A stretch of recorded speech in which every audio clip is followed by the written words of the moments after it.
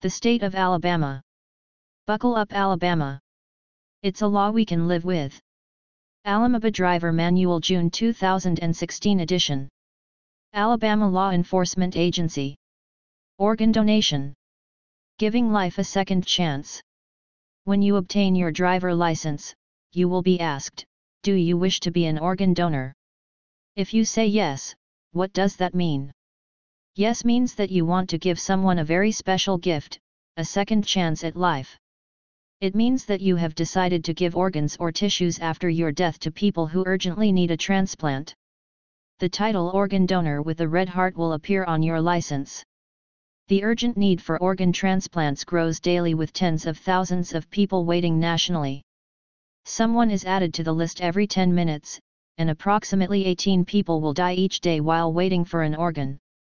Your choice to become an organ donor can make a life-saving difference for these critically ill people. The decision to donate is a personal one, but one which should be shared with your family.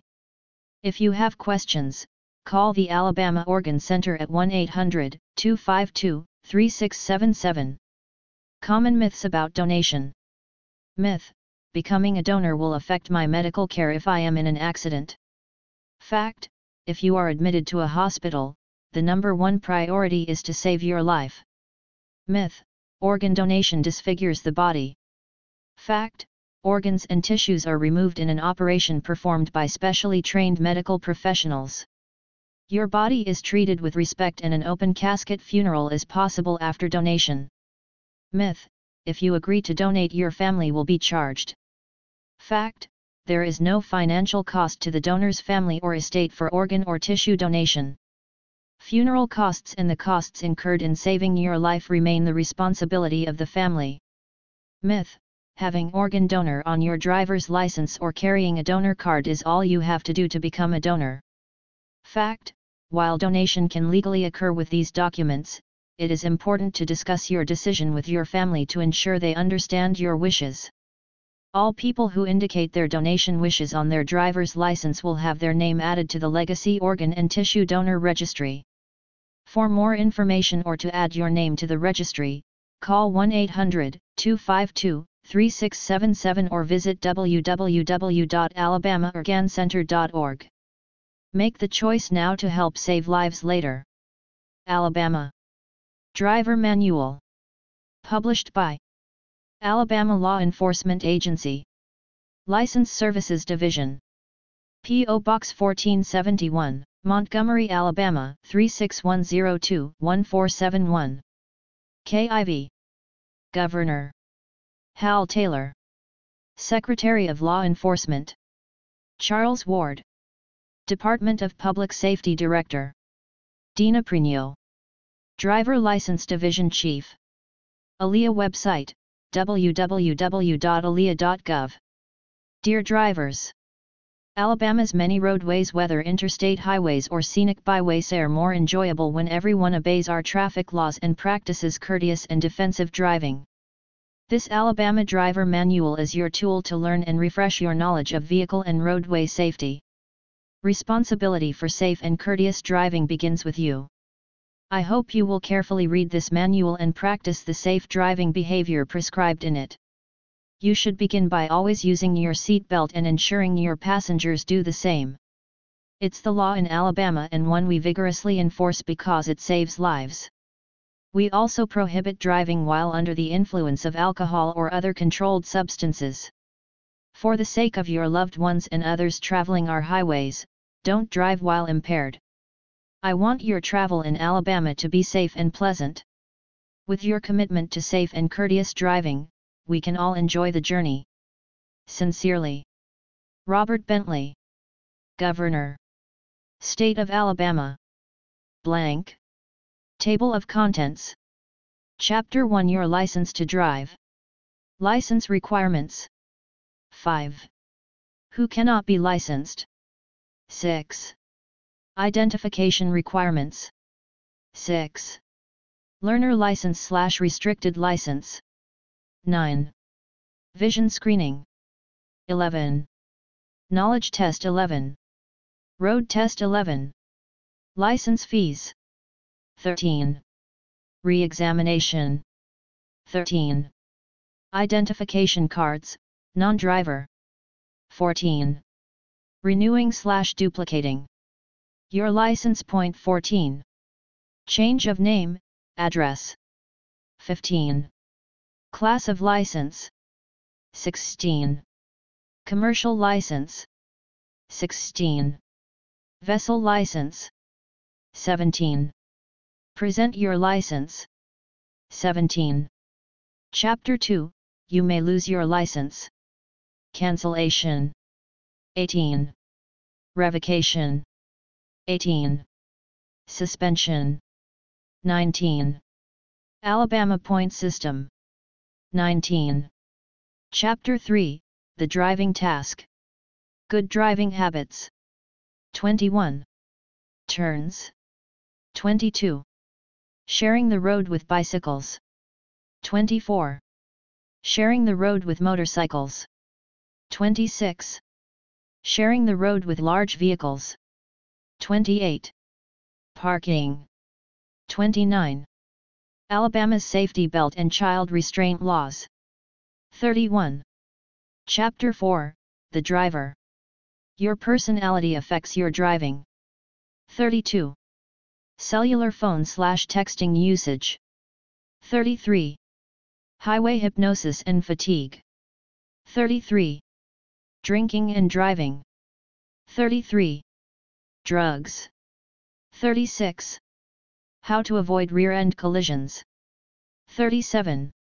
Stopping distance. 37. What to do if you have a crash. 38. Railroad crossings. 39. Chapter 5, signs, signals, and road markings. Traffic signs. 42. Regulatory signs. 43. Warning signs. 45. Informational or guide signs. 51. Pavement markings. 53. Traffic signals. 55. Chapter 6, traffic laws. Speed limits. 58. Stopping. 59. School buses. 60. Right-of-way and yielding. 61. Passing. 62. Pedestrians. 63. Following emergency vehicles. 65. Other traffic laws. 65. Changing lanes. 65. Throwing debris on streets, highways. 66. Loads must conform to law. 66. Documents required at traffic stops. 66. Mandatory liability insurance law. 66. Window tinting. 67. Gas drive-offs.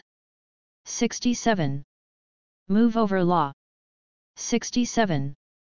Chapter 7, adjust to driving conditions. Night driving. 68. Winter driving. 69. Windshield wipers/headlights. 70. Slippery roads are hazardous. 70. Skidding. 70. Hydroplaning. 71. Driving in fog, snow. 72. Driving in hilly country. 72. Carbon monoxide. 72. Driving emergencies. 72. Chapter 8, driving the freeways. Entering the freeway. 75. Interchanges. 76. Leaving the freeway. 77. Chapter 9, your vehicle. Maintaining your vehicle. 78. Additional information. Parent-teen driving agreement. 81.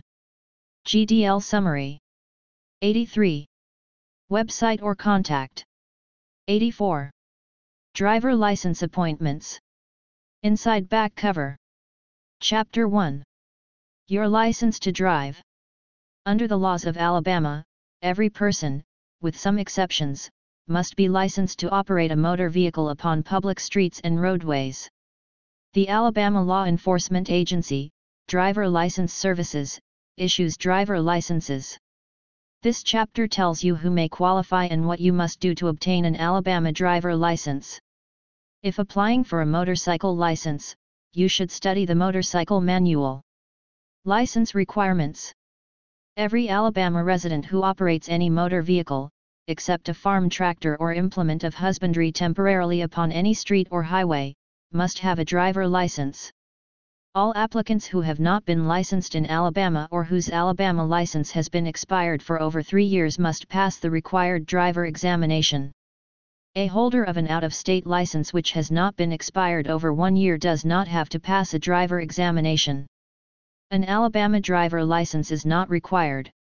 For these people, the following persons may drive a motor vehicle upon the streets or highways in Alabama without an Alabama driver license. Any person in the employ or service of the United States federal government while driving or operating a motor vehicle owned or leased by the United States federal government. Any person while driving any farm tractor or implement of husbandry temporarily operated or moved on the highway.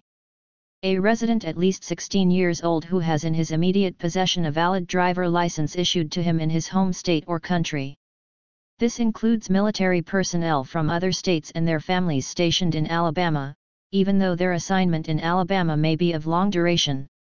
A non-resident at least 16 years old whose home country does not require licensing of drivers may operate a motor vehicle as a driver of not more than 90 days in any calendar year, if the vehicle operated is duly registered for the current year in the home country of the non-resident. A non-resident who has a valid driver license from the state of previous residence may drive without an Alabama license for 30 days after becoming a resident of the state. Any non-resident full-time student properly enrolled and registered in a school, college, university, or trade school in this state, who holds a valid license from his home state or country. Who cannot be licensed? An Alabama driver license shall not be issued to persons under 16 years of age. Any person whose driving rights or privilege is suspended or revoked in any state. Any person afflicted with or suffering from a physical or mental impairment which, in the opinion of the ALEA or examining officer, will prevent such person from exercising reasonable and ordinary control over a motor vehicle. Any person failing to pass the examination when required. Any person who is a habitual drunkard or addicted to the use of narcotic drugs. Any person who is under the age of 19 that is not in compliance with Alabama Act 93-368, which requires secondary school graduation or current attendance, with limited exclusions. Authorized presence. All applicants for an original Alabama driver license or identification card must submit proof of authorized presence in the United States as authorized under federal law. This will help us safeguard the accuracy and integrity of the Alabama law enforcement driver license documents and reduce the high cost involved as a result of using fraudulent identification in obtaining goods and services. Identification requirements. Applicants for an Alabama driver license or identification card must 1. Present 2 forms of identification, at least one of which contains a photograph. One form must be from the primary listing. 2. Present 3 forms of non-photo identification. One form must be from the primary listing. 3. Applicants transferring an out-of-state driver license must present their out-of-state driver license, Social Security card, or one of the other acceptable documents for Social Security number, and one other form from the primary listing.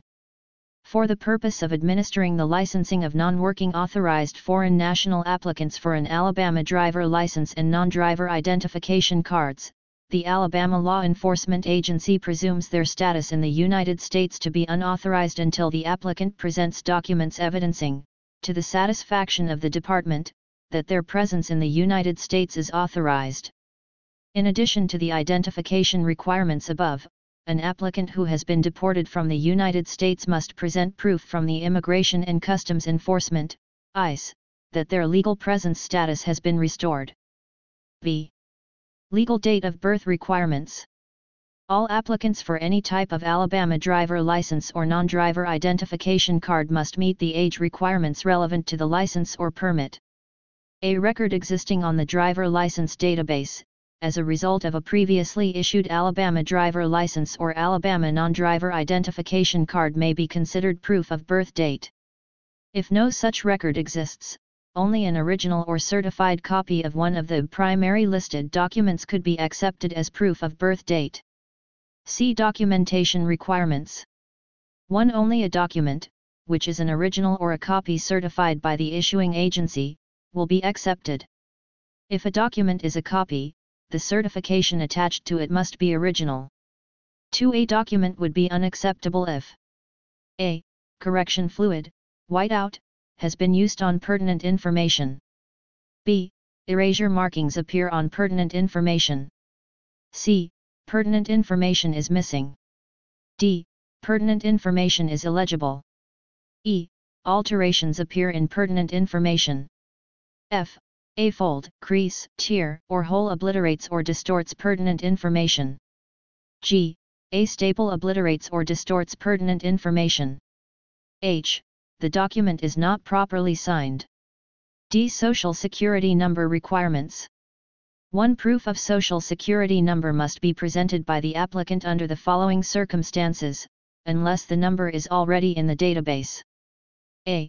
When applying for any class driver license renewal, vessel license, or non-driver identification card, whether or not the applicant wishes to have the number appear on the license. 2. An original of one of the following documents is required as proof of a Social Security number. a. Social Security card. b. A certified letter, on letterhead, from the Social Security Administration stating the person's name and Social Security number. c. United States Military Identification Card. d. United States Military Form DD 214. e. Medicare/Medicaid Identification Card, if Social Security number is followed by the letter A. f. W-2 tax form. e. Notarization requirements. 1. Notarized documents must meet the following requirements. a. The notary's seal or stamp must be affixed to the document and must be legible. b. The notary's name must be legible. c. The notary's signature must be present. d. The complete date that the notary's commission expires must be legible and must have been current on the date the document was notarized. e.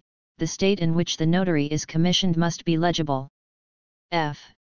Acceptable documentation for proof of name, date of birth and authorized presence documents must be original or copies certified by issuing agency. Unless otherwise noted, documents must be current or be of the type that does not expire. Immigration documents must reflect at least 160 days allowable time remaining in the United States. All applicants under the age of 19 must present a current student enrollment/exclusion form, DL1-93. Forms may be obtained at your school or any driver license office. Forms must be completed and signed by authorized personnel. Social Security card, required for all applicants who have been assigned and/or are eligible for the assignment of a Social Security number by the Social Security Administration. Primary documents may include date of birth. Certified U.S. birth certificate issued by an agency designated by state or federal authority. U.S. passport *, current. Alabama identification card. Alabama driver license. Certificate of naturalization.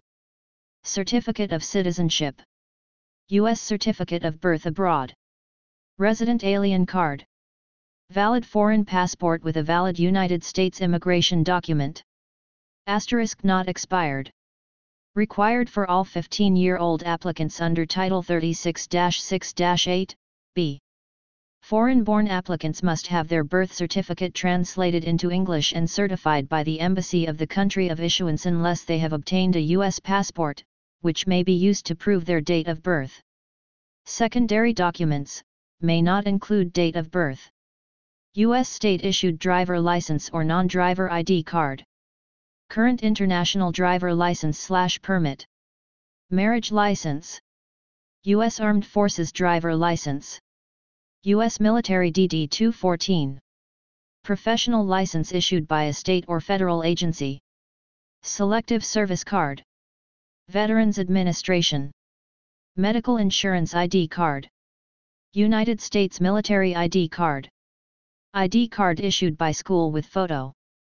School Enrollment Form, DL1/93. Certified School Record Current Transcript Most Recent Report Card Certified Letter from School GED Certificate of Graduation. W-2 Tax Form along with a copy of the previous year's filed tax forms. Documents from Court of Record Divorce Decree Adoption Decree Name Change Decree Bankruptcy Decree. Continued. Secondary documents continued. Probation or release documents issued by state or federal departments of correction with photo ID cards issued by the same authority or felon ID card issued by the sheriff of the county of applicant's residence status or extension of stay. Original Form I-797, Notice of Action, issued by the DHS evidencing timely filing of an extension petition. Additional secondary documents for non-U.S. citizens. Employment authorization document, with a valid Social Security card. Valid visa, with supporting documents, authorizing presence in the U.S. for a period exceeding 160 days. Valid I-94 arrival/departure record issued by the DHS. Original Form I-797, Notice of Action, issued by the DHS showing approval of change of acceptable visa classifications. 5A.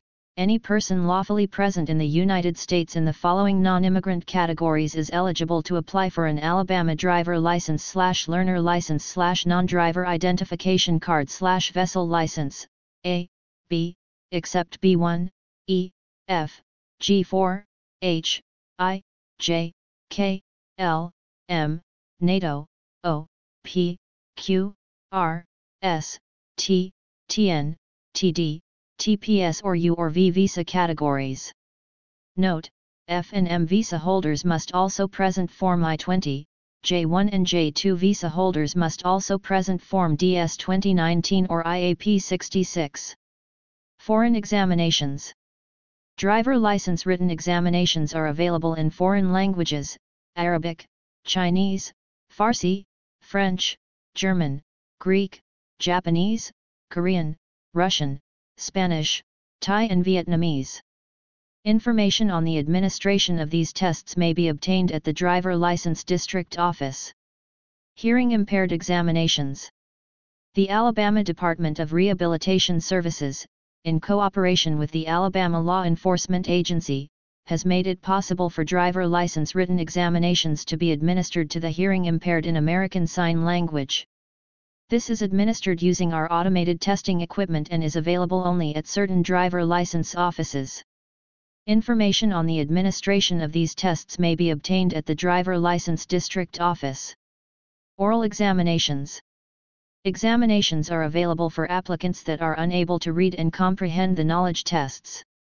Oral examinations may be administered using our automated testing equipment. The Learner License and Restricted License. Alabama Driver's License Graduated License Law became effective October 1, 2002. Contact your local driver license office for information or log on to www.alia.gov. The minimum driving age in Alabama is 16. There are certain exceptions and restrictions. Learner License. 15 years old. Any person 15 years of age may obtain a restricted learner license for the purpose of learning to safely and effectively operate a motor vehicle. The examination for the license is taken from information in the Alabama Driver Manual. Upon passing the required examination, the applicant will be issued a Class D Alabama driver license with a Y restriction. The Y restriction indicates that the holder may operate a motor vehicle while accompanied by a person who is 21 years of age or older and who is duly licensed in this state or a licensed or certified driving instructor occupying the seat beside the operator. After the holder's 16th birthday, the holder may operate a motor vehicle with any licensed driver occupying the seat beside the driver. This learner license is valid for 4 years, and can be renewed once. Learner license. 16 years old, any person 16 years of age or older who, except for his lack of instruction in operating a motor vehicle, would otherwise be qualified to obtain a driver license, may obtain a learner license upon passing the required examination. The examination for this license is taken from information in the Alabama Driver Manual. After passing the required examination, the applicant will be issued a Class D Alabama driver license with a Y restriction. The Y restriction indicates that the holder may operate a motor vehicle with a licensed driver occupying the seat beside the driver. This license is valid for 4 years. A learner license may be suspended or revoked in the same manner and for the same cause as a driver license, and may also be revoked for any violations of the terms and conditions on which it was issued. Driver license. Any person 16 years of age but under 18 years of age who has held a learner license, to include a comparable license issued by another state, for 6 months or until their 18th birthday and has developed the necessary skills to safely operate a motor vehicle, may present himself to his local driver license examiner for the road test. He must surrender his learner license at the time of the road test. Upon passing the road test, the applicant will be issued a new regular license with the Y restriction removed for the remainder of the 4-year period. This will be at no cost to the applicant. Motor-driven cycle license. 14 and 15 years old. Any person 14 or 15 years of age may obtain a restricted license to operate a motor-driven cycle weighing not more than 200 pounds, nor exceeding 150 cubic centimeters engine displacement. The examination for this license is taken from the Alabama Motorcycle Manual. Upon passing the required examination, the applicant will be issued a Class M Alabama driver license with a B restriction. The B restriction indicates that the holder may operate a motor-driven cycle only. This license is valid for 4 years. Motorcycle license. 16 years old and older. Any person 16 years of age or older may obtain a license to operate a motorcycle. A motorcycle is defined as a motor vehicle having a seat or saddle for the use of the rider and designed to travel on not more than 3 wheels in contact with the ground, but excluding a tractor. The examination for this license is taken from the Alabama Motorcycle Manual. Upon passing the required examination, the applicant will be issued a Class M Alabama driver license. Class M indicates that the holder may operate a motorcycle only. The license is valid for 4 years. In addition to the above licenses, the Director of ALEA has the authority to impose restrictions on your driver license when it appears that these restrictions are necessary for you to operate a motor vehicle safely. A common restriction is the requirement of wearing corrective lenses while driving. Another is the use of mechanical devices that aid physically impaired persons. Operation of a motor vehicle in violation of restrictions may result in the loss of your license. Vessel license. Any person 12 years of age or older may obtain a vessel license upon passing the required vessel examination at your local driver license office. You may also present an approved certificate of completion of a boating safety course. Applicant must meet identification requirements. Vision screening. Those restricted to corrective lenses must wear them when taking the road test. If, as a result of the vision examination, it is found that lenses are needed to improve eyesight, you will be required to wear corrective lenses while driving. If you don't pass your vision examination, you will be required to have your eyes examined by a licensed eye specialist and return the report to the examiner. If the report shows that you can see well enough to operate a motor vehicle safely, you will be allowed to take the remainder of the test. Knowledge test. The fee for each knowledge test is $5, no checks accepted. This test contains questions on Alabama traffic laws, road signs, and rules of safe driving. The test will be taken from material found in this booklet. This manual is available on our website, www.alea.gov/driver-license/manuals. If you are applying for a learner license and pass the knowledge test, the examiner will issue your learner license upon payment of the required fee.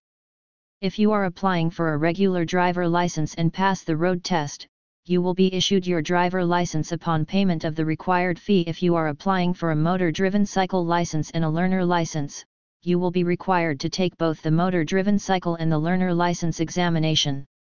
If you are applying for a motor-driven cycle or a motorcycle license, you will need to study the material found in the motorcycle manual. You may pick this manual up at a driver license examining office, state trooper office, probate judge, or license commissioner office. Automated testing is available to all applicants taking the driver license knowledge test. The road test. The road test is the final step toward qualifying for the privilege of driving on public streets and highways. A driver license examiner will administer the road test. You must furnish a vehicle for the road test. 16-year-old applicants must be accompanied by a parent or guardian. A 17-year-old applicant doesn't have to be accompanied by a parent or guardian. The examiner will check the vehicle before the test begins.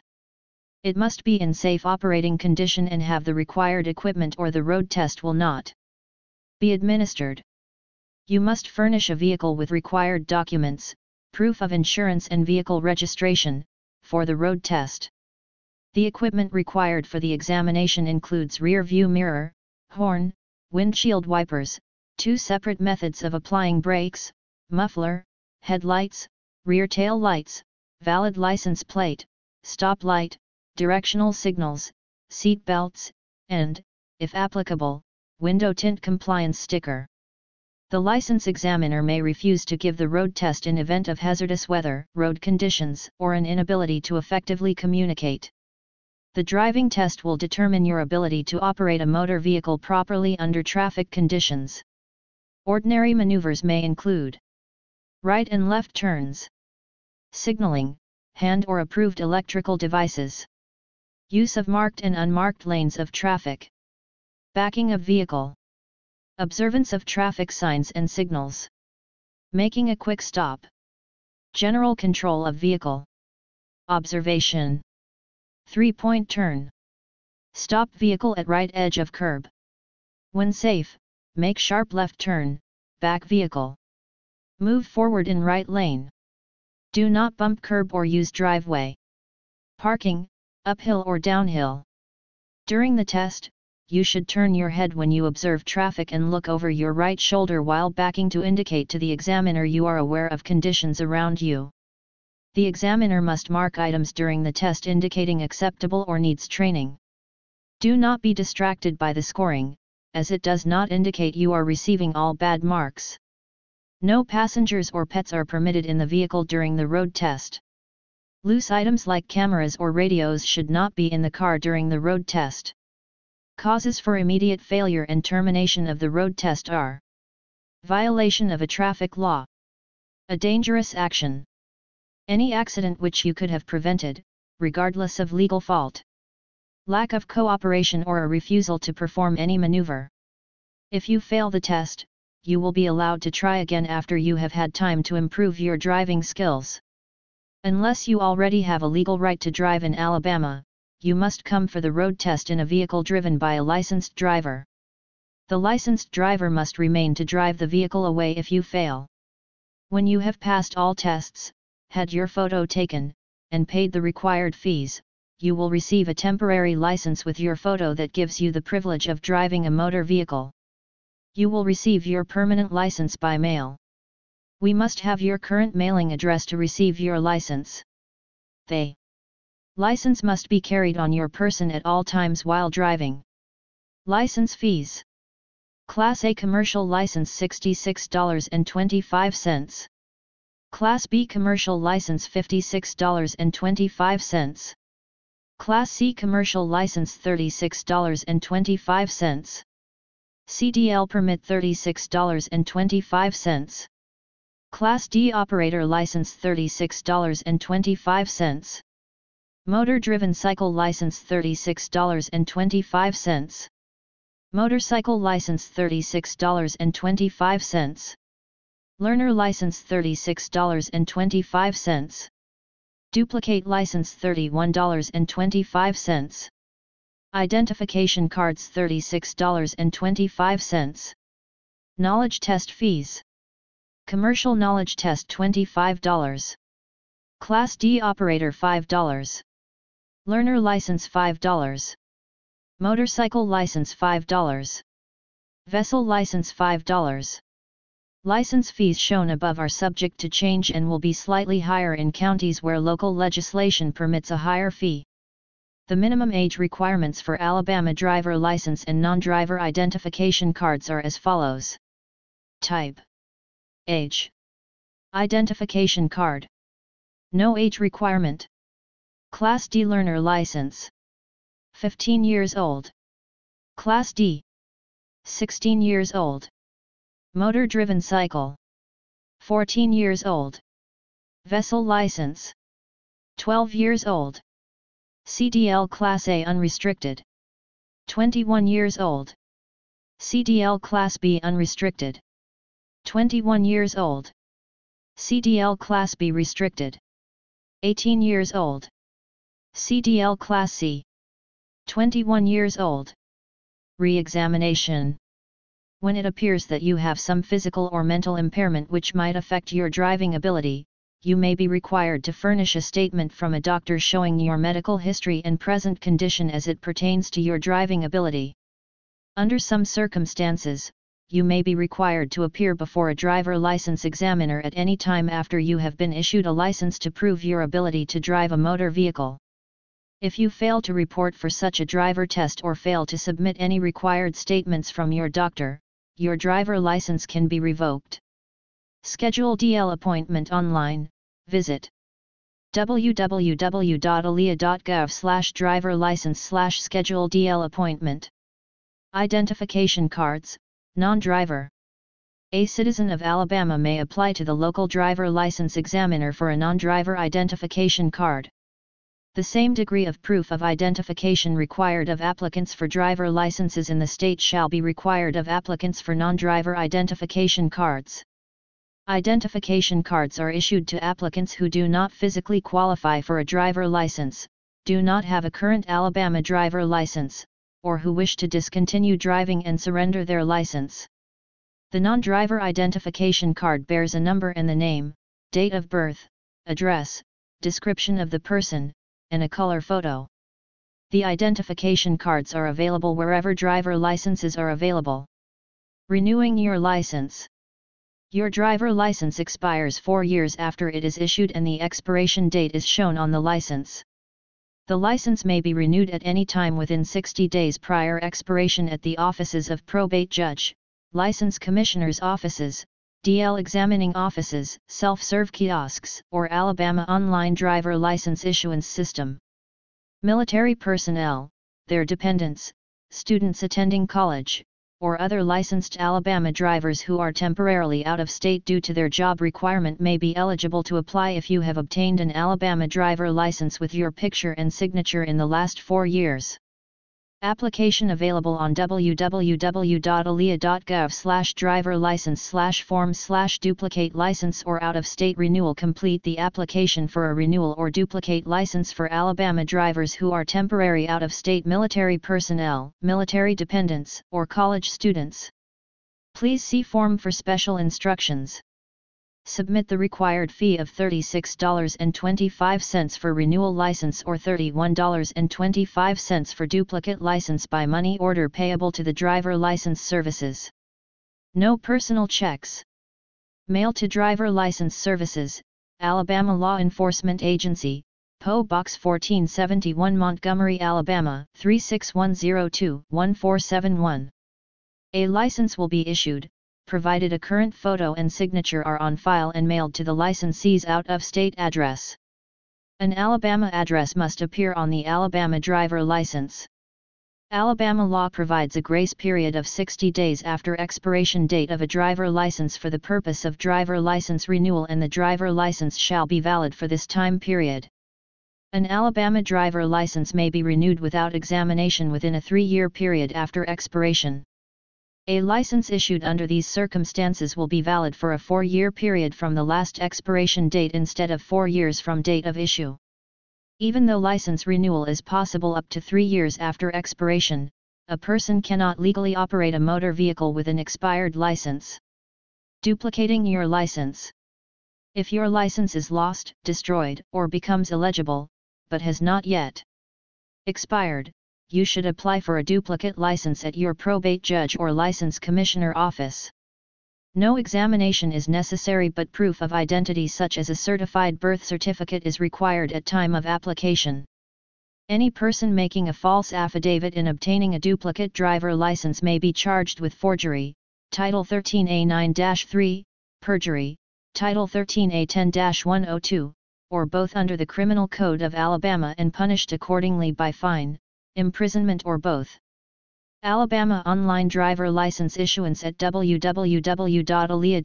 Quick link www.alabama.gov or self-serve kiosks. You may choose to renew or replace your driver license or state ID online. www.alabama.gov. Self-serve kiosks available in driver license examining offices to renew driver license, non-driver IDs, or order a duplicate license or state ID. To change your address or to add or remove license classes, restrictions, and endorsements must see a driver license examiner. Alabama driver license and non-driver identification cards will not be forwarded to another address. Digital licensing for smartphones. Smartphones may download a digital license to show as a secure form of identification. Online renewal required for digital license. Change of name, change of address. If you wish to change your name, you should present proper documents, marriage certificate or court order, to your probate judge or license commissioner. A duplicate fee will be charged for a corrected license. Commercial driver license operators must go to a driver license office. After changing your address within Alabama, you have 30 days in which to notify the License Services Division of the new address. An Alabama citizen with a driver license or identification card may update their address without charge on their state driver record. A new license or card, however, will not be reissued. Visit the department's website, www.alia.gov/driver license/change of address form for a change of address form. Please complete and mail this form to Alabama Law Enforcement Agency, License Services Division, P.O. Box 1471 Montgomery AL 36102 1471. To change your address on your Alabama driver license or Alabama non-driver identification card, you must appear in person at the local driver license examining office, judge of probate office or license commissioner's office. A $31.25 fee will be charged for the corrected, duplicate license. Before leaving the office, be sure and verify your correct mailing address to ensure you will receive your license or non-driver identification card. Alabama driver licenses and non-driver identification cards are not forwarded. Determining which class of license you need. Class of license. Special endorsement may be needed for classes A, B, C. If you want to get a license to drive this type of vehicle or a similar type vehicle. A. Combination vehicles. GCWR over 26,000 pounds. Towed vehicle, S, over 10,000 pounds. V. Trucks or buses over 26,000 pounds. GVWR. Any such vehicle towing a vehicle not in excess of 10,000 pounds. GVWR. C. Vehicles weighing 26,000 pounds. GVWR or less. Placarded for hazardous materials. Designed to seat more than 15 people including driver. D. Generally, all passenger vehicles, except vehicle in classes A, B, C, or M. M. Motorcycles and motor-driven cycles. Special restrictions may apply. V. Motorized watercraft. Commercial driver license.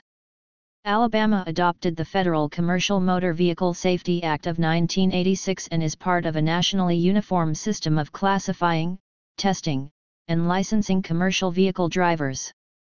If you drive a commercial vehicle that falls into one of the following classifications, you must secure an Alabama Commercial Driver License, CDL. Class A.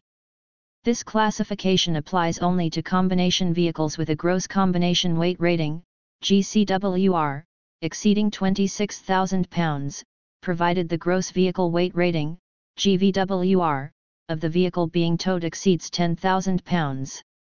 The holder of a Class A license, which includes any appropriate endorsements, may operate all vehicles included in Class B, C, and D. Class B.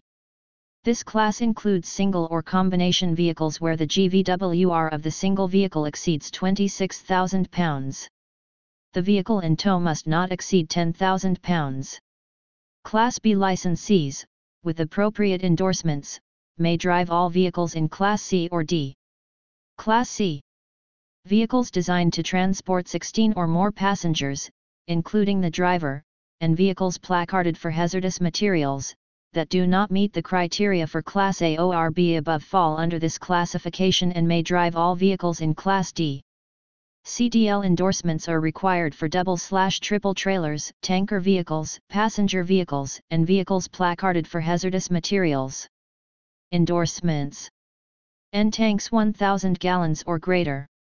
H hazardous materials. X tanks and hazmat. T double/triple trailers. P greater than 15 passengers including driver. S school bus. Commercial driver's manuals and information are available at your local driver license office. Vessel license. In 1994, the Alabama Boating Safety Reform Act was passed requiring operator certification for all operators of motorized watercraft. Persons ages 12 years old and older may obtain a vessel license. In 2001, the Boating Safety Enhancement Act was passed mandating anyone who turned 12 years old after January 1, 2002, may, after obtaining a vessel license, operate a vessel only if an adult 21 years old or older with a vessel license, is on board and in a position to take immediate control of the vessel. A licensed operator, 14 years old or older, may operate alone. Persons born before April 28, 1954 are exempt from examination but are required to go to their driver license office to have vessel class issued. Vessel manuals are available at your local driver license office. The same identification is required for first-time applicants getting a vessel license if they do not already have an Alabama driver license or non-driver identification card. Present your license. In Alabama, a driver must have an appropriate driver license, or learner permit, in his or her possession while operating a motor vehicle and be prepared to present that driver license to any law enforcement officer upon his or her request. Chapter 2. You may lose your license. You are responsible for obeying all traffic laws. If you are arrested for violating the law and convicted, you may, in addition to the punishment handed down by the court, lose your driver license through cancellation, revocation, suspension, or disqualification. Any person whose driver license has been cancelled, suspended, revoked, or disqualified must pay a reinstatement fee of not less than $100 in addition to meeting other requirements of state law before being relicensed. Failure to surrender your driver license within the time allowed as directed when cancelled, revoked, or suspended, will result in an additional $50 fee. Reinstatement resulting from drug-related convictions require an additional $25 fee. Suspensions resulting from non-payment of child support require an additional $50 fee when reinstating the license. Cancellation. The director of ALEA is authorized to cancel any driver license upon determining that a person was not entitled to the license. Failing to give required or correct information on a driver license application or committing any fraud in making an application is also grounds for license cancellation. Revocation. A driver license may be revoked if a driver is convicted of certain offenses. After the period of revocation has expired, the driver may apply for a new driver license and will be required to take and pass the complete examinations. The director must revoke your license upon receiving a record of your conviction for manslaughter or homicide resulting from the operation of a motor vehicle. Driving or being in actual physical control of a motor vehicle while under the influence of intoxicating liquor upon a second or subsequent conviction. Driving a motor vehicle while a habitual user or under the influence of a controlled substance to a degree rendering you incapable of safely driving a motor vehicle upon a second or subsequent conviction. Using a motor vehicle in the commission of a felony. Failures to stop, render aid, or identify yourself in the event of a motor vehicle accident resulting in the death or personal injury of another. Perjury or the making of a false affidavit or statement under oath to the director regarding driver license laws or under any other laws relating to the ownership or operation of motor vehicles. 3. Reckless driving convictions within 12 months. Unauthorized use of a motor vehicle belonging to another. Suspension. A driver license may be suspended if a driver is convicted of certain offenses or is judged incompetent to operate a motor vehicle. After the period of suspension, the driver license will be reinstated unless it expired during the period of the suspension, or unless all the requirements of the suspension were not met. Your driver license may be suspended if you have been convicted with such frequency of serious offenses against traffic regulations governing the movement of vehicles to indicate disrespect for traffic laws, and a disregard for the safety of other persons on the highways. Are a habitually reckless or negligent driver of a motor vehicle as established by a record of accidents or other evidence. Are incompetent to drive a motor vehicle. Have permitted an unlawful or fraudulent use of your license or mutilated such license. Have committed an offense in another state which, if committed in this state, would be grounds for suspension or revocation. Are convicted of fleeing or attempting to elude a police officer. Are convicted of racing on the highways. Fail to answer a traffic court summons on time or fail to pay. Are ages 15 through 18 and withdraw from school under certain conditions prior to graduation. Fail to maintain State Route 22 insurance when required. Have non-payment of child support. Have medical reasons. Have 4 or more points accrued on driving record. Oregon 2 or more moving traffic violations on a GDL, graduated driver license. First offense DUI or drugs, juvenile or adult. The Alabama point system. Alabama established a uniform system of suspending driver licenses on either or both of the grounds listed in 32-5A195. Following classification of point values shall be assessed for the following enumerated offenses against each driver, whether occurring in the state of Alabama or elsewhere. Any conviction that resulted from a charge that involved the drinking of alcoholic beverages and the driving of a motor vehicle but did not require mandatory revocation of the driver license, 6 points. Reckless driving or reckless endangerment involving operating a motor vehicle, 6 points. Failure to yield right of way, 5 points. Passing stopped school bus, 5 points. Wrong side of road / illegal passing, 4 points. Following too closely, 3 points. Disregarding traffic control device, stop sign, traffic light, 3 points. Inability to control vehicle, 2 points. Improper lane violation, 2 points. Speeding violation to include 1 to 25 miles per hour over speed limit, 2 points. Speeding 26 miles per hour or more over speed limit, 5 points. Drinking alcohol while operating a vehicle, 2 points. Admin per SC, 6 points. Improper operation of motorcycle, 2 points. Failure to obey construction / maintenance zone markers / flagman / police officers / restricted lane, 3 points. Emergency vehicle violation, 2 points. Failure to signal / use incorrect turn signal, 2 points.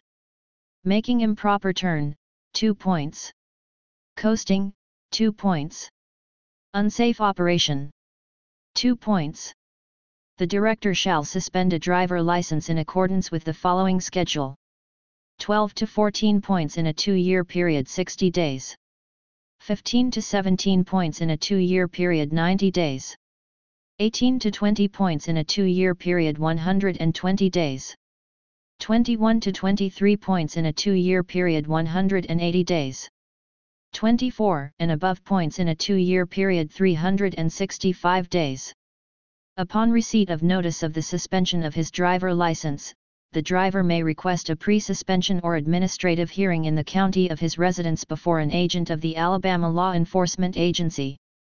Reports of traffic conviction shall retain their point value for suspension purposes for a period of 2 years from the date of conviction but remain on a driver's record. The department will notify you in writing at your last known address when a suspension action is taken against your license. You are entitled to an administrative hearing in your home county on a suspension action. This request in writing should include your full name, date of birth and driver license number. Please send written request to Driver License Services, P.O. Box 1471, Montgomery, Alabama 36102-1471 or request administrative hearing online www.alia.gov/driverlicense/submit hearing request. Chapter 3. The Driving Task. Driving a motor vehicle is a serious responsibility, not only to you, but also to all others on the road. To be a good, safe driver you must know the rules and respect them, know and follow proper driving procedures, and have a good attitude. The proper attitude toward the laws and toward others on the road is extremely important. Courtesy toward others should be practiced at all times. Good driving habits. It is just as easy to develop good driving habits as it is to fall into bad habits. Safety techniques begin the moment you step into the car. Start by forming good habits immediately and use them for every trip, whether it's for just a few blocks or for several hundred miles. Entering the car. Develop a routine for entering and leaving your car.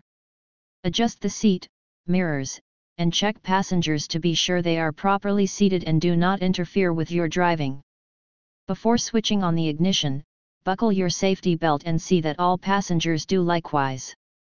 If you are driving a hand-shift vehicle equipped with a manual transmission, push in the clutch before turning the ignition key. If you have an automatic transmission, be sure the indicator is in park or neutral and depress the brake pedal as you turn the key. Posture and steering. Good posture at the steering wheel is important. It will result in better vision, control, and ability to maneuver in an emergency. You should sit erect, comfortably gripping the outside rim of the steering wheel with both hands.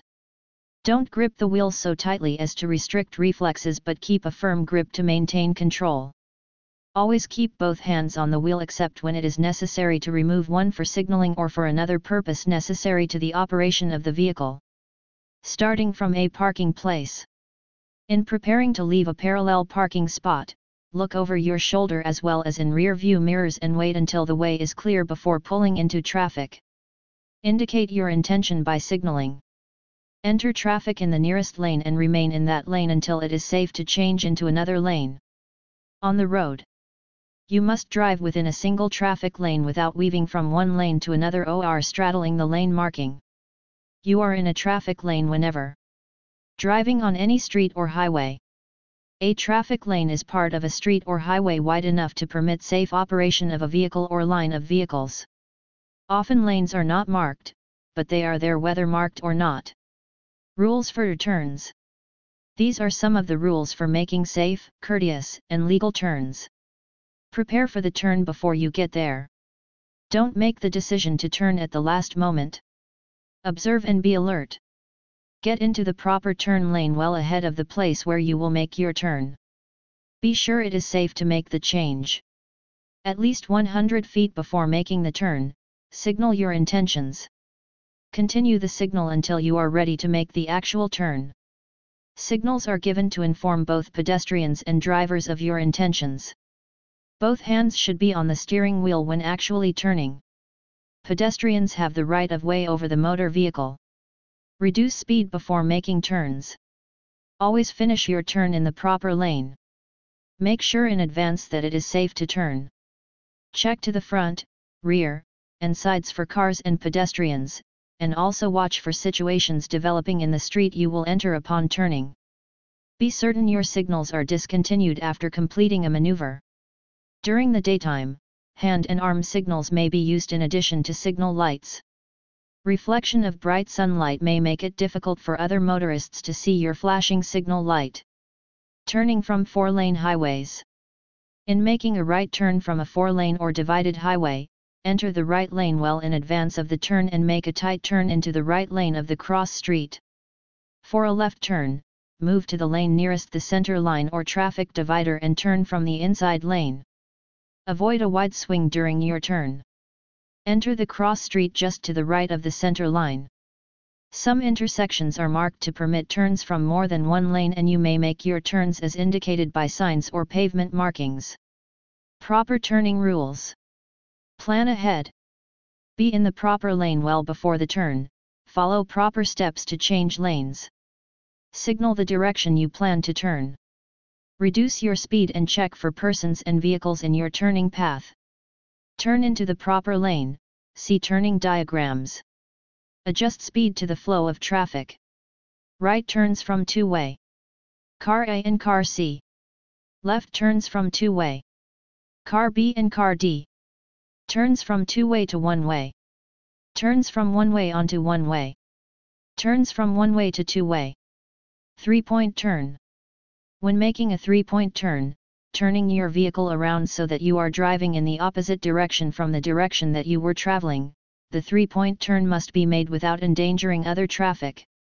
They are normally permitted where your vehicle can be seen for a great distance and where traffic is such that making a three-point turn would not constitute a hazard.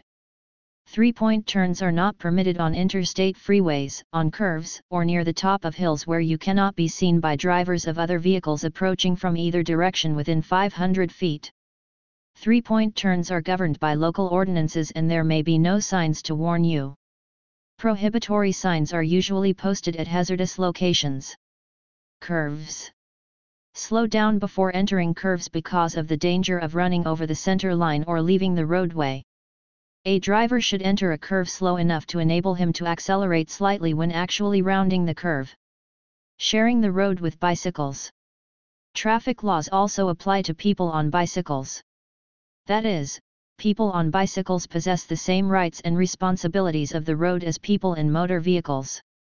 Therefore, both drivers of motor vehicles and people on bicycles should be fully aware of all of the state's traffic laws and obey them. The following are specific laws that apply to people on bicycles that everyone should know. Every person on a bicycle operating upon a roadway shall ride as close as practicable to the right curb or edge of the roadway, except under the following situations. When passing another vehicle. When preparing for a left turn. When reasonably necessary to avoid road or traffic conditions such as debris, opening of car doors, pedestrians, etc. People on bicycles may ride two abreast at all times. People on bicycles are required to ride with the flow of traffic and signal for all turns, lane changes, or stops by using the same hand and arm signals as motor vehicle drivers. Where a bicycle lane is available, people on bicycles must use it. A bicycle lane is defined as a portion of a roadway that has been designated by striping, signing, and pavement markings for preferential or exclusive use by people on bicycles. Neither sidewalks nor multipurpose paths qualify as designated bicycle lanes. In Alabama, it is illegal for people on bicycles to ride on the sidewalk.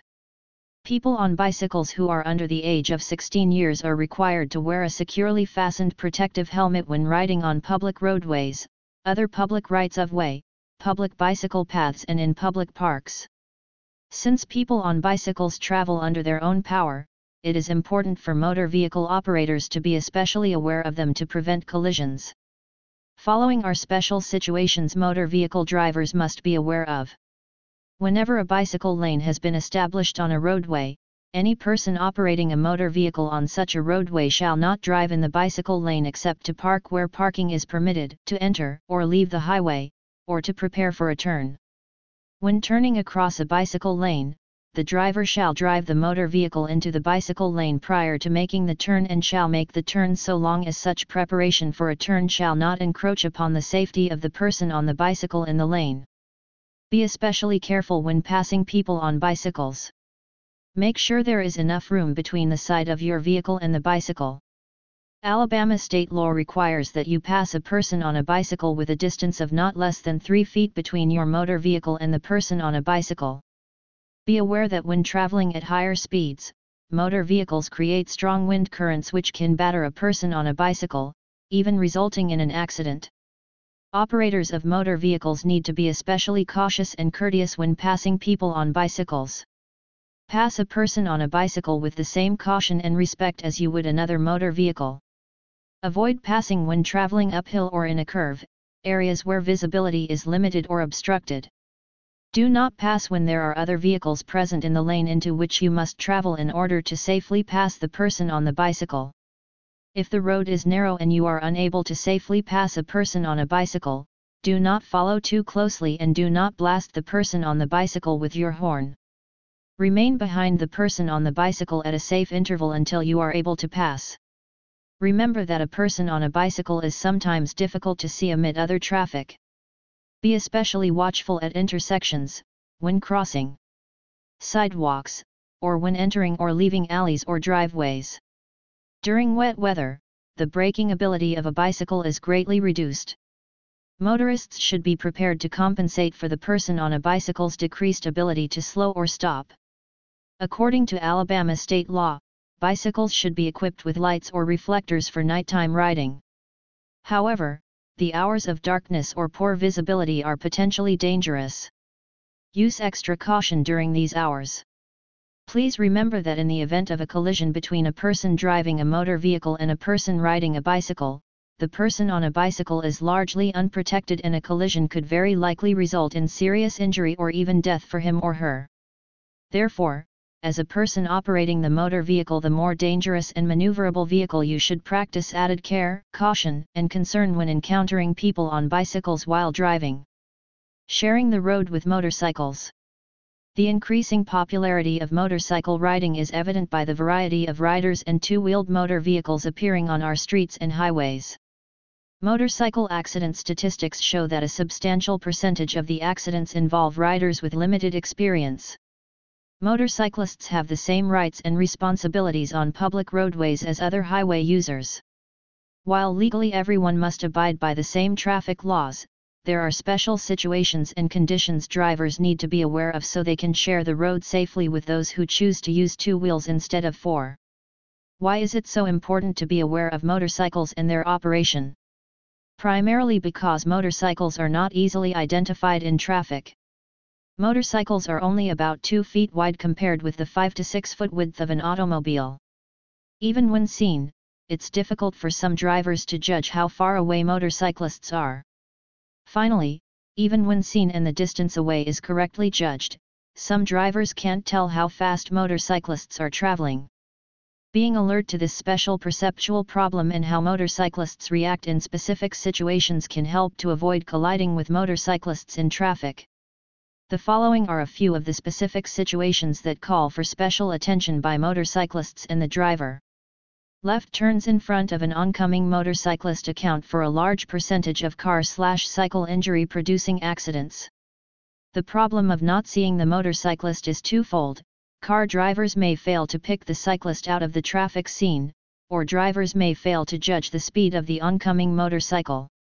The correct behavior is to look and look again. Make sure you know the speed of the motorcycle before making a left turn. Turn signals are not automatically self-canceling on most motorcycles. At times, the rider may forget to turn the signal off. Before making a turn in front of any vehicle, be sure the vehicle is turning and not continuing straight with a forgotten turn signal still blinking. Following distance behind the motorcyclist should be the same 2-second following distance given any other vehicle. Following too closely may make the rider nervous, causing the rider's attention to be distracted from the road and traffic ahead. Lane usage for the motorcyclist is critical. Motorcycles are entitled to the same full lane width as all other vehicles. A skilled motorcycle operator is constantly changing positions within a lane to maximize being seen, to see the roadway better, and to compensate for objects on or near the road. Drivers should never move into the same lane alongside a motorcycle even if the lane is wide and cyclist is riding far to one side. It is not only illegal, but extremely hazardous. Inclement weather and slippery surfaces can be real problems for motorcycles. Drivers should allow even more following distance for motorcyclists when it's dark, raining, or the road surface is wet and slippery.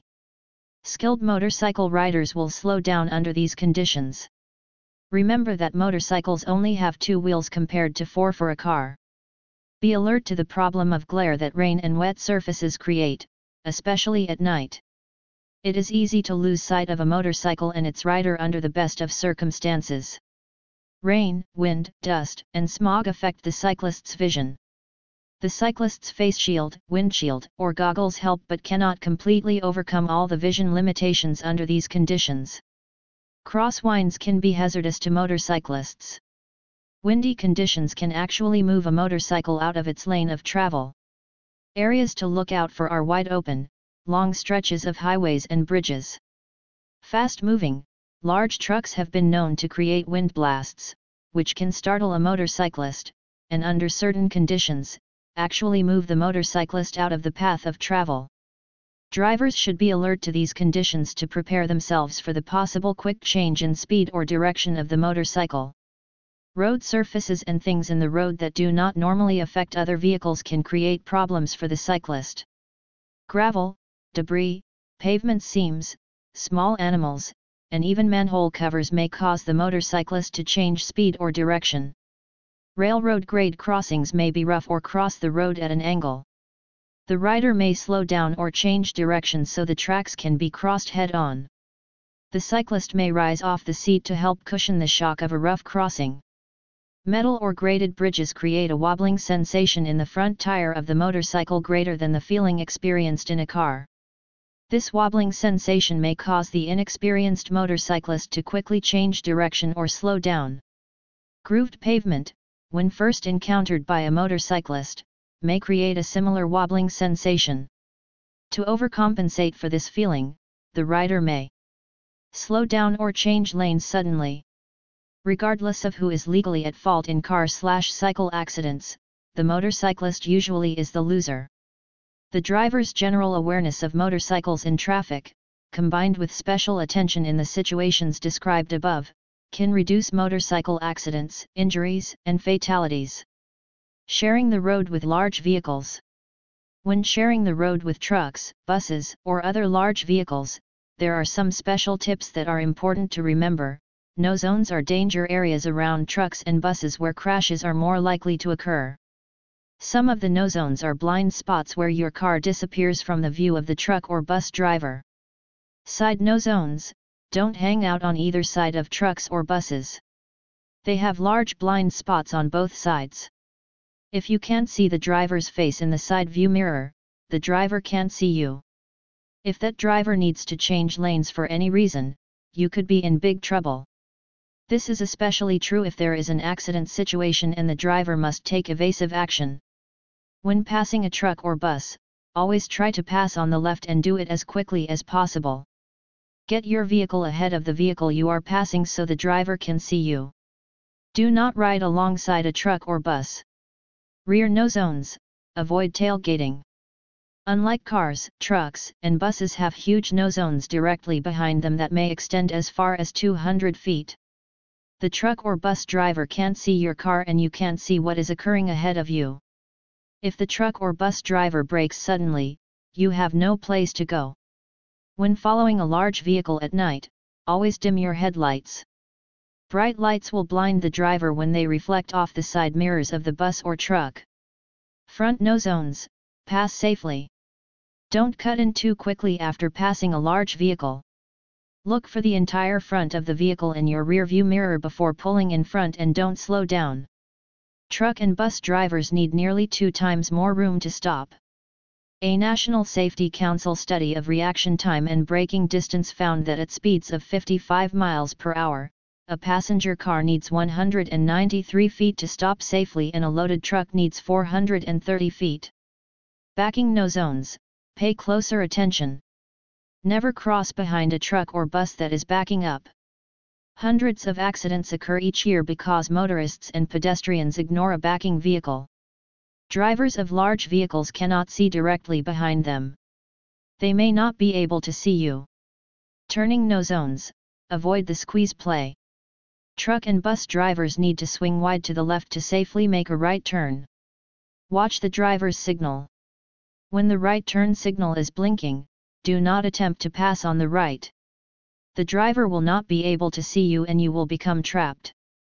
It is best to wait until the truck or bus has completed the maneuver before proceeding. Parking.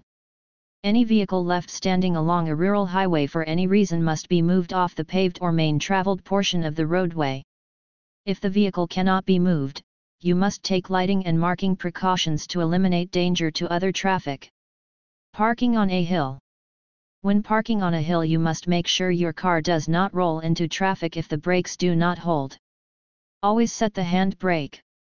Shift to the park position if you have one. If not, shift to reverse or low gear.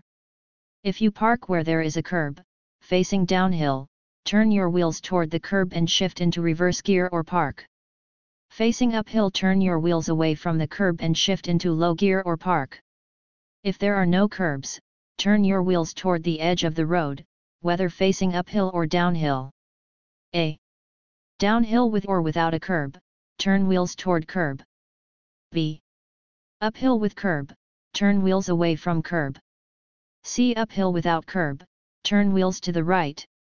Parking is not allowed at the following places: within intersections, on a crosswalk or a sidewalk, within 20 feet of a crosswalk at an uncontrolled intersection, within 30 feet of any flashing beacon, stop sign, or traffic control signal located at the side of a roadway, within 50 feet of the nearest rail of a railroad crossing, within 15 feet of a fire hydrant, in front of a driveway, upon any bridge or in a tunnel, on the roadway side of any vehicle parked at the curb or the edge of a highway, beside a curb that is painted yellow, or where official signs prohibit parking. Steps in parallel parking. A. Car 2 pulls even with car 1. B. Car 2 maneuvers gently toward the space. C. Car 2 turns wheels sharply. D. Car 2 begins straightening wheels. E. Wheels on car should be turned parallel to the curb. Alabama's safety belt and child restraint laws. Alabama's safety belt law requires that all front seat occupants, regardless of age, be restrained. Alabama's child restraint law requires that children through age 15 must be restrained when riding in motor vehicles in Alabama. The law applies to occupants of front and back seats of passenger cars, pickup trucks, vans, with seating capacity of 10 or fewer, minivans and sport utility vehicles. Violators will have points assessed against their driver record, in addition to incurring a fine of $25. The law requires the following size-appropriate restraint systems. Infant-only seat or convertible seat used in the rear-facing position until an infant is at least 1 year of age or 20 pounds. Convertible seat in the forward position or forward-facing seat until a child is at least 5 years of age or 40 pounds. Booster seat until a child is 6 years of age. Seat belt until a child is 15 years of age. Wearing seat belts is the most effective way to reduce health and serious injuries in traffic crashes. Chapter 4. The driver. Accident records show that over 90% of the highway crashes are caused by driver error, lack of knowledge, inattention, physical or mental condition, improper attitude, or faulty judgment. Any professional driver will tell you that it takes much more than basic skills to make a good driver. After learning and mastering the basics, a driver must continue to study the fine points of good driving and those physical and mental conditions that affect driving. Your personality affects your driving. If you are worried, distracted, or if your mind is preoccupied, you cannot count on being sufficiently alert to drive safely. Home troubles, quarrels, misunderstandings, financial worries, serious illness in the family, personal fears, or overconfidence make you far more likely to have an accident. They can make you temporarily accident-prone. Strong emotions can work the same way. Persons who have just had violent arguments or who are angry or in grief, need some time for cooling off, or for making an adjustment before they drive. Taking it out behind the wheel on streets or highways is very poor judgment and can prove an expensive way to expend emotions.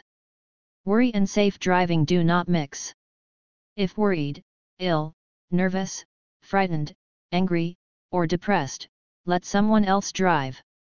As a well-adjusted person, you are more likely to make a good driver, partly because you are inclined to recognize that traffic situations require fair sharing of the road.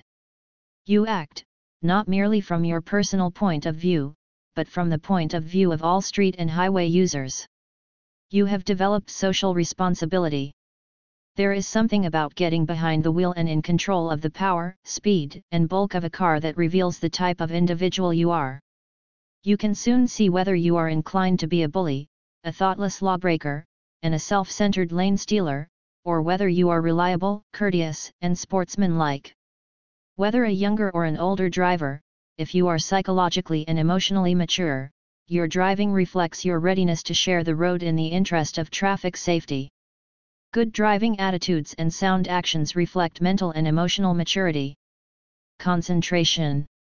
Concentration is one of the most important elements of safe driving.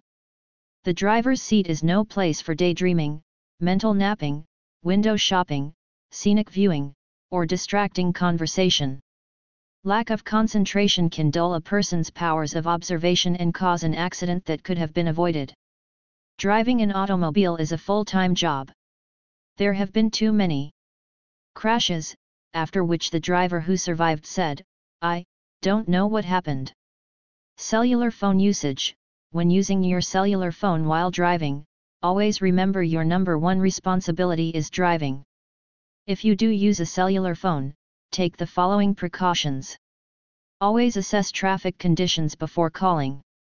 Be familiar with the telephone keypad. Use speed dial, if possible. Place calls when stopped or have a passenger call. Ensure phone is within easy reach. Use speakerphone/hands-free device. Avoid intense, emotional, or complicated conversations. Avoid talking on phone in congested traffic or bad weather. Pull off the road to dial or complete a conversation. Texting while driving. Alabama's new law prohibits using a wireless device to write, send, or read a text message, instant message or email while operating a motor vehicle.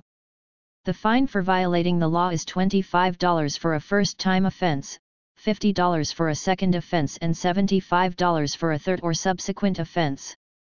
Also, for each offense, a 2-point violation will be placed on the offender's driving record. Highway hypnosis and fatigue. Stop driving when you feel drowsy. Don't try to fight it. Pull off the highway at the first rest stop or service area. If you are getting tired, a cup of coffee and a bit of stretching may be enough to wake you. If you are really sleepy, get off the highway and take a nap. Drowsiness is one of the greatest dangers in interstate highway driving. Don't rely on stay-awake drugs. They are likely to make your driving even more hazardous. It is advisable to take regular rest stops, every 100 miles or every 2 hours. Get out of the car and walk around, stretch your legs and relax. On long trips, it is a good idea to exercise your eyes. Expressway drivers are subject to highway hypnosis, a condition of drowsiness or unawareness brought on by monotony, the sound of the wind, the tires on the pavement, and the steady hum of the engine. Keep shifting your eyes from one area of the roadway to another and focus them on various objects, near and far, left and right. Reading the highway signs will help you to stay awake and drive safely. Medical aspects of driving.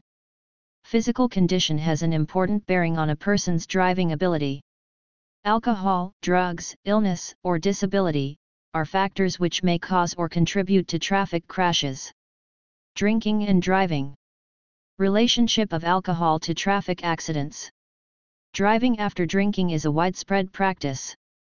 The consumption of alcohol by drivers is a major contributing factor in traffic crashes. Reliable research studies show that a blood alcohol concentration of 0.05% impairs the driving ability of most individuals to some degree. Greater impairment results as the blood alcohol concentration increases. At 0.08%, all individuals are definitely impaired. Under Alabama law, it is unlawful to drive with a concentration of 0.08% or more alcohol in the blood, or while under the influence of alcohol.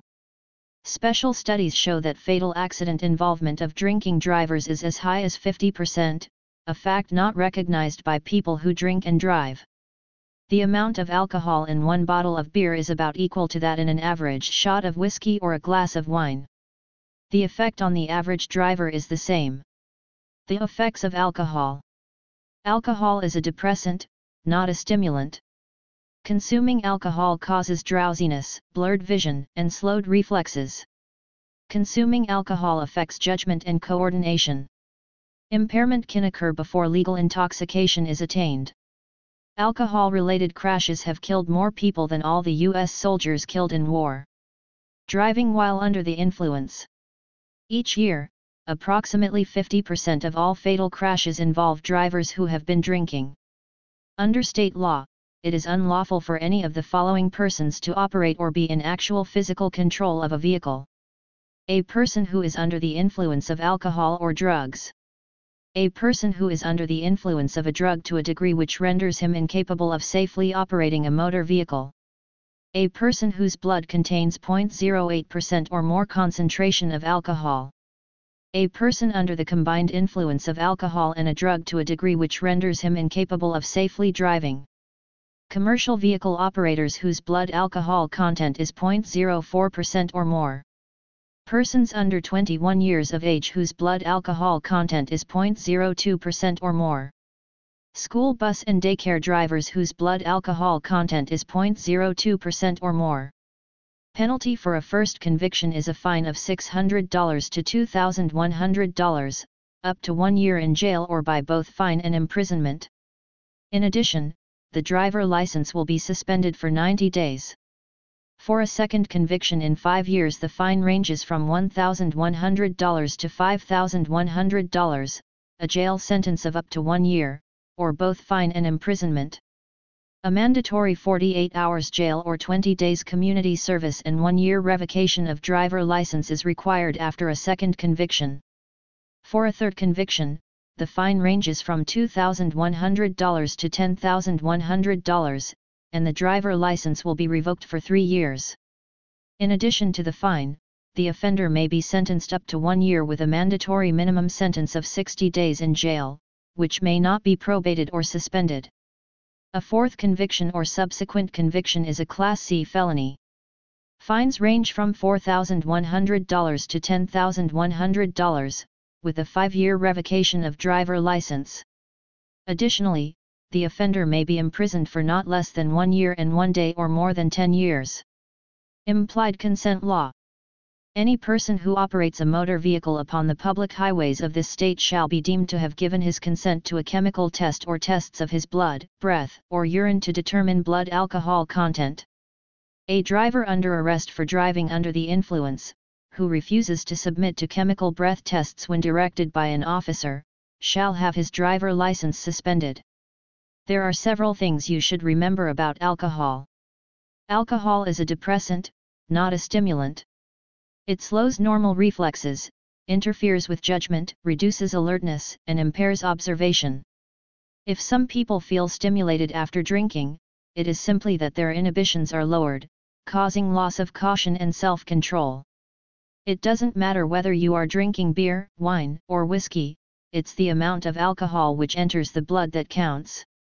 Alcohol can affect you differently at different times. A small amount will affect you more on an empty stomach than it usually would if you have food in your stomach. While alcohol is absorbed rapidly into the system, it takes its time about leaving the body and the brain. Black coffee, food, or a cold shower might wake you, but they will not sober you. Once alcohol is in the bloodstream, it must be broken down by the liver and oxidized, that is, turned into water and carbon dioxide and eliminated from the body through the kidneys and lungs. This process takes time. Why not drink and drive? Alcohol retards judgment. Alcohol slows down reflexes. Alcohol impairs vision. Alcohol causes loss in coordination. Alcohol destroys inhibitions. Alcohol promotes overconfidence. Alcohol prevents concentration. Drugs. There are many drugs, which interfere with a person's ability to drive safely. These may be contained in prescriptions written by your doctor, or may be found in some of the remedies which you can buy without prescription. Here are a few things you should remember. When taking prescription medicine, it is important to ask your doctor about any possible side effects that relate to driving. Drugs, including some allergy remedies and cold pills that you can buy without prescription, may contain codeine, alcohol, antihistamines, or bromides. Each of these ingredients can affect your driving. Antihistamines are drugs used for relief of nasal congestion due to colds, to combat allergies, and for other purposes. They may cause side effects such as inattention, confusion, and drowsiness. Some are used as an aid to sleep. Barbiturates are sedatives used primarily for sleep. They include phenobarbital, sleep ease, and other preparations. Excessive use of these can produce symptoms similar to alcoholic intoxication, drowsiness, confusion, and lack of coordination. A user may experience tremor of hands, lips, and tongue, and have difficulty in thinking or talking clearly. A person so affected is unfit to drive. The most dangerous types of drugs can be obtained only illegally. LSD and heroin are examples. They have the power to make users completely unaware of or indifferent to their surroundings. Anyone under the influence of such drugs must not try to operate a motor vehicle. Marijuana. Studies show that users of marijuana have more arrests for traffic violations than other drivers. Many ignore traffic citations and continue to drive despite suspension or revocation of their driver licenses. Because little is actually known about the drug, many people feel that it is harmless, but experts agree that, for safety's sake, it should not be used when driving. The drug-alcohol mix, many times worse than alcohol or drugs used alone, is the use of alcohol and drugs together. The use of these two drugs together produces serious effects on the mind and body and often death. According to some beliefs, if, for example, a pop pill gets you high, a drink with it will get you twice as high. Wrong. It doesn't just double the effect, it multiplies and, when overdone, has caused death. If you are using drugs for medicinal purposes, don't use alcohol at the same time. Chronic illness or impairment. In cases of chronic illness or physical impairment, the physician has the responsibility to inform his patient of any driving limitation that may be appropriate. How to avoid rear-end collisions. Most rear-end collisions are caused by following too closely. The space easiest to control is the space ahead of your vehicle. This space cushion is called following distance. You must consider the speed of the traffic, the condition of the highway, and allow yourself enough following distance to stop if necessary. For years, the rule of thumb formula for following distance was 1 car length for every 10 miles per hour. Recently, a new formula was introduced which is even more positive and easier to apply, the 2-second rule. The following chart illustrates why the 2-second rule is more readily adaptable for today's drivers and allows for a safer following distance. Car speed. Feet car will travel in 1 second. At 1 car length for each 10 miles per hour you will be, bases on a 20 feet vehicle. Using the 2-second rule you will be 30 miles per hour equals 44.4 feet. 60 feet back. 88.8 feet back. 40 miles per hour equals 58.6 feet. 80 feet back. 117.2 feet back. 50 miles per hour equals 73.3 feet. 100 feet back. 146.6 feet back. To use the 2-second rule, choose a fixed object on the road ahead, such as a signpost, tree, overpass, bridge abutment, etc. When the vehicle ahead passes that object, begin to count 1001, 1002. If you reach the same object before you finish saying 1002, you are following too closely and should gradually slow down until you've reached the safe following distance. The 2-second rule applies to good and bad weather conditions. If the road and weather conditions are not good, increase your following distance to a 4 or 5 second count. The increased following limit also applies if you are driving vehicles with longer lengths than cars. You must also watch for brake lights on the vehicle ahead and be alert for diminishing distances between your car and the one ahead.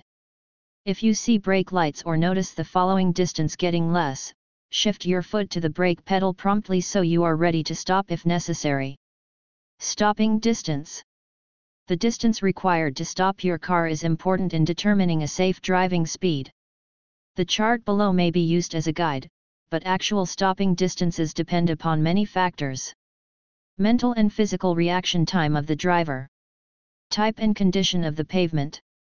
There is a great difference between rough, dry concrete, and slippery brick or smooth asphalt. The type and condition of tires, radial, bias ply, regular tread, snow tires, the amount of tread, all determine the traction you will have for stopping. The proper size tire for your vehicle is important. Large, wide tires may help stop quicker on smooth, dry surfaces, but will skid or hydroplane easier on slippery or wet surfaces. Conversely, small narrow tires may cut through standing water but lose stopping power overall because of less rubber on the road and poorer traction. Consult your owner's manual or with a car dealer for proper tire size for the vehicle you drive. Chassis design, weight distribution, suspension, and shock absorbers. Type of brakes, condition of brakes, and brake balance. In an emergency situation you can be in serious trouble if one or more of the brakes lock the wheels before the others fully take hold. Wind direction and velocity. Drivers may not realize the difference a strong tailwind can make when trying to stop suddenly at high speed. Stopping distance, from eye to brain to foot to wheel to road. Thinking distance, braking distance. mph. 25. 27 feet. 34.7 feet. 61.7 feet. 35. 38 feet. 68 feet. 106 feet. 45. 49 feet. 112.5 feet. 161.5 feet. 55. 60 feet. 168 feet. 228 feet. 65. 71 feet. 234.7 feet. 305.7 feet. What to do if you have a crash? If you are involved in a traffic crash, you must stop at once and aid any injured persons. Call for medical assistance if necessary. Before the police arrive, use whatever means available to warn other traffic, flags, flares, etc. It is dangerous to move injured persons. You should avoid moving the injured unless it is absolutely necessary to remove them from areas threatened by fire or other dangers common to a crash scene. Keep the injured lying or sitting down until competent medical aid arrives. Apply first aid to the injured, making the persons as comfortable as possible. Treat for shock. Remember that a layman can give too much first aid. It is wise for every motorist to become familiar with first aid treatment by enrolling in Red Cross-sponsored courses or other training courses offered by groups and organizations. You may not only save another person's life with your knowledge, but it will also make you a more safety-conscious individual. Remember, you must stop whenever you are involved in a crash. Give your name, address, and registration number and show your driver license to other persons involved. This applies to any type of accident. Report all traffic mishaps. Any injury of fatal crash must, by the quickest means of communication, be reported to the local police if it occurs within a municipality or to the state troopers if it happens on a state highway. In case of injury, a fatality, or if damage to any vehicle or property in the crash amount to $500 or more, a written, Form State Route 31, must be sent within 30 days, by the driver involved if the at-fault party was not insured at time of mishap. If both parties were insured at time of accident, then neither has to submit the State Route 31 form. All correspondence should be mailed to Alabama Law Enforcement Agency, Safety Responsibility Unit, P.O. Box 1471, Montgomery, Alabama 36102-1471. State Route 31 forms are available at local law enforcement agencies, state trooper post, driver license services or online. When involved in a crash, secure the names and addresses of persons involved and any witnesses. Note other important relative factors.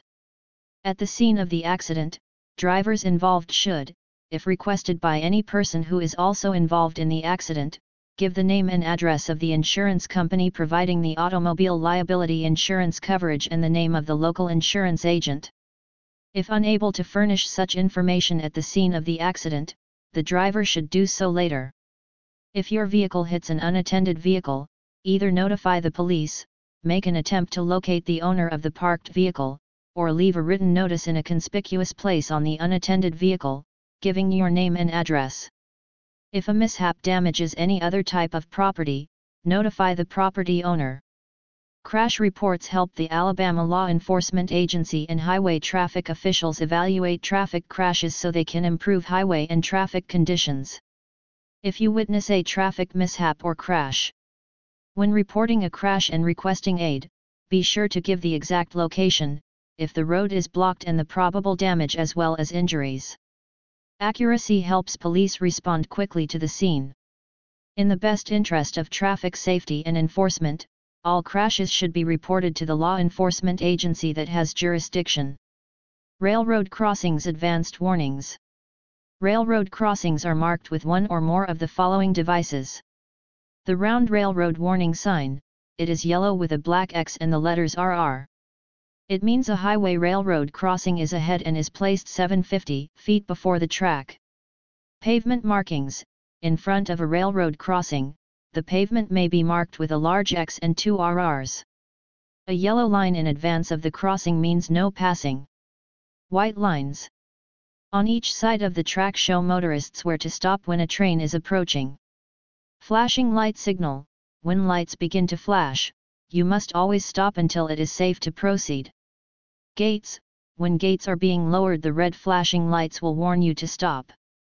Remain stopped until the gates are raised and lights are no longer flashing.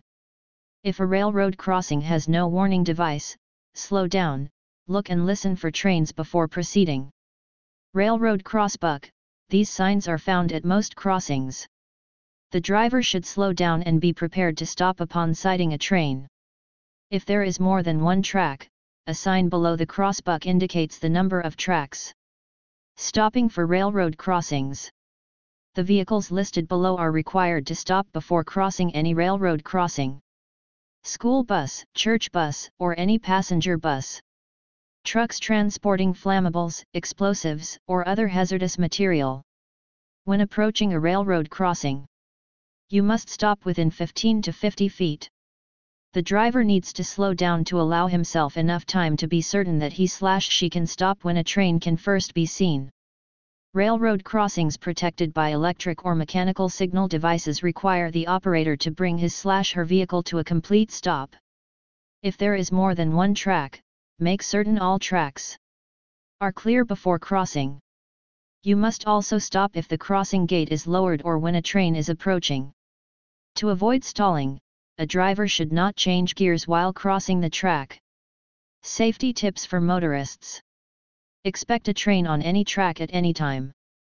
Be cautious both day and night. Never get trapped on a crossing. When traffic is heavy, wait until you are sure you can clear the crossing before proceeding. Watch out for the second train. When the last car of the train passes, do not proceed until you are sure no train is coming on another track, especially from the other direction. Never drive around gates. If the gates are down, stay in place and do not cross the tracks until they are raised. It is against the law to go around gates. Never race a train to the crossing. Even if you try, you lose. Never shift gears on the crossing. If your vehicle has a manual transmission, shift down and do not change gears while crossing the tracks. Watch for vehicles that must stop at crossings. Be prepared to stop when you are following buses or trucks that are required to stop. Alabama ranks number 13 in the nation for highway railroad crossing fatalities. A motorist is 40 times more likely to die in a crash involving a train.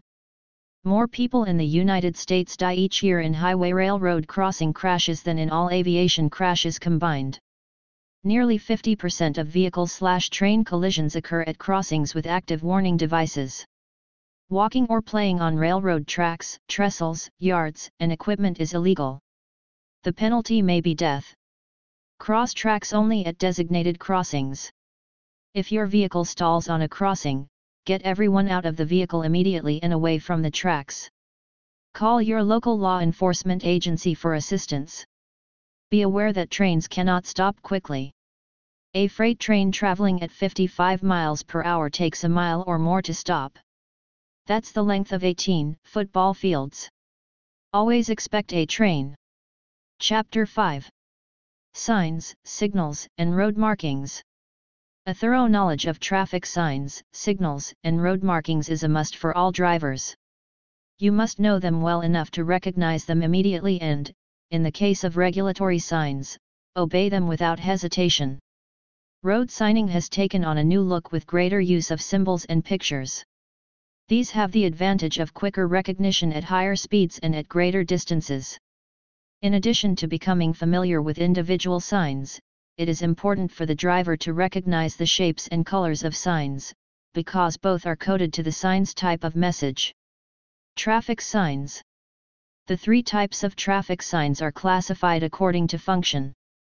They are regulatory, warning, and information or guide signs. Know these signs by their shapes and colors. School warning. Yield right of way. Stop. No passing zone. Warning. Railroad warning. Construction. Slow moving vehicle. Regulatory. Informational or guidance. Regulatory signs. Regulatory signs regulate the movement of traffic. They are black and white with the exception of those shown in actual color, and must be obeyed. As you approach a four-way stop intersection, look for other vehicles approaching at the same time. If there are other vehicles stopped or moving, the vehicles should leave the stop signs in the same order in which they arrived. The first vehicle to arrive at a complete stop is the first vehicle allowed to leave the stop sign. When more than one vehicle arrives at the same time at the four-way stop, the vehicle furthest to the right is allowed to leave first. Always allow at least a few seconds to make sure no one else begins to enter the intersection, even if it's your turn, because many people do not follow the rule. The yield sign means slow down so you can yield the right of way to pedestrians crossing the roadway and to vehicles on the intersecting street or highway. White on red background. Motorist is approaching one-way highway or ramp from wrong direction. This marks a one-way roadway with traffic coming against you. You must not enter the one-way at this point. Approach with caution and be sure that all tracks are clear before you cross. You must not make a left turn at this intersection. You may not park your car in this area even though you stay in the car. You must not park in a parking space designated for the physically handicapped on either private or public property unless a. the vehicle being parked is operated by a physically handicapped person or under the direction of a physically handicapped person and b. the vehicle visibly displays the handicap sticker. Stopping permitted only for real emergencies. Traffic in left lane must turn left at the intersection ahead. You must not turn either to the right or to the left at this intersection. Speed limit as posted under normal conditions. These are the maximum and minimum speeds permitted on this section of the highway. Minimum limits are usually posted on freeways and other controlled access highways. 30 miles an hour is the top speed permitted in this area. Speed limit in school zone during hours indicated. School zone speed limit may also be displayed on lighted sign with flashing amber lights. Marks the beginning of a no passing zone. At intersections controlled by traffic signals, you may not make a right or left turn on red if this sign is posted. You must not drive to the left of this sign. At the intersection ahead, traffic in right lane must turn right and traffic in adjoining lane may turn right or continue straight ahead. Double right turns are only permitted at intersections that are properly signed. At intersections that aren't signed, follow the rules for right turns. You may travel only in the direction indicated by arrow. Divided highway. Warning signs. Warning signs are black and yellow, except those used in construction areas which are black and orange. These signs are used to warn you of hazardous conditions ahead requiring you to drive with extra caution. Fluorescent yellow indicates pedestrian crossings and school zones. Warning signs are usually diamond-shaped, but there are some exceptions. Sharp turn to the left. Curve to the right. Gradual curve to the right, then curve to the left. Winding road ahead. Side road enters highway ahead from the right. Side road enters highway ahead at an angle. There is a bump ahead. Slow down. You cannot go straight ahead. You must turn either to the right or left. The side of the road is soft. Do not drive off the pavement. The road ahead is not as wide as the road you are on. Island ahead. You may drive on either side. There is a dip in the roadway. Slow down. Sharp turn to the left, then sharp turn to the right. You cannot go straight ahead. Road turns to both right and left. There is not room on the bridge ahead to meet or pass another car or truck. There is a stop sign ahead. There is a yield sign ahead. The pavement ahead is not as wide as the pavement on which you are driving. This advises you of the top safe speed at which you can make the turn. Warns of sharp turn or curve in direction of arrow. Signs normally placed in series. Railroad crossing ahead. You must slow down, look carefully in both directions and be prepared to stop. Remember, a train cannot stop quickly. Road shoulder much lower than road surface. Truck crossing. Watch for trucks entering highway. Fire station. Watch for fire trucks entering street or highway. The road surface ahead will change to gravel or dirt. Be prepared for this change. The street has no outlet. Number of highway lanes change ahead. The three signs appear in a series as a repeating reminder to merge into the adjacent lane. This sign is placed on the left side of a two-lane road to warn of the beginning of a no-passing zone. There is a traffic signal ahead. Vehicles or loads higher than the clearance shown cannot go under the structure ahead. You are leaving a separated one-way roadway and entering a two-way roadway. Also used to remind drivers they are on a two-way road. You will be merging with other traffic traveling in the same direction. Drivers entering from the right must yield to traffic on the main route, and must make use of speed change lanes to merge smoothly and safely with the main traffic flow. Another road crosses the highway ahead. Divided highway ahead. Divided highway ends. The road ahead goes downhill. Slippery when wet. Narrow bridge ahead. Cattle crossing. Watch for deer crossing the road. Asterisk you must yield to pedestrians in the crosswalk. Just ahead is a location where people on foot often cross.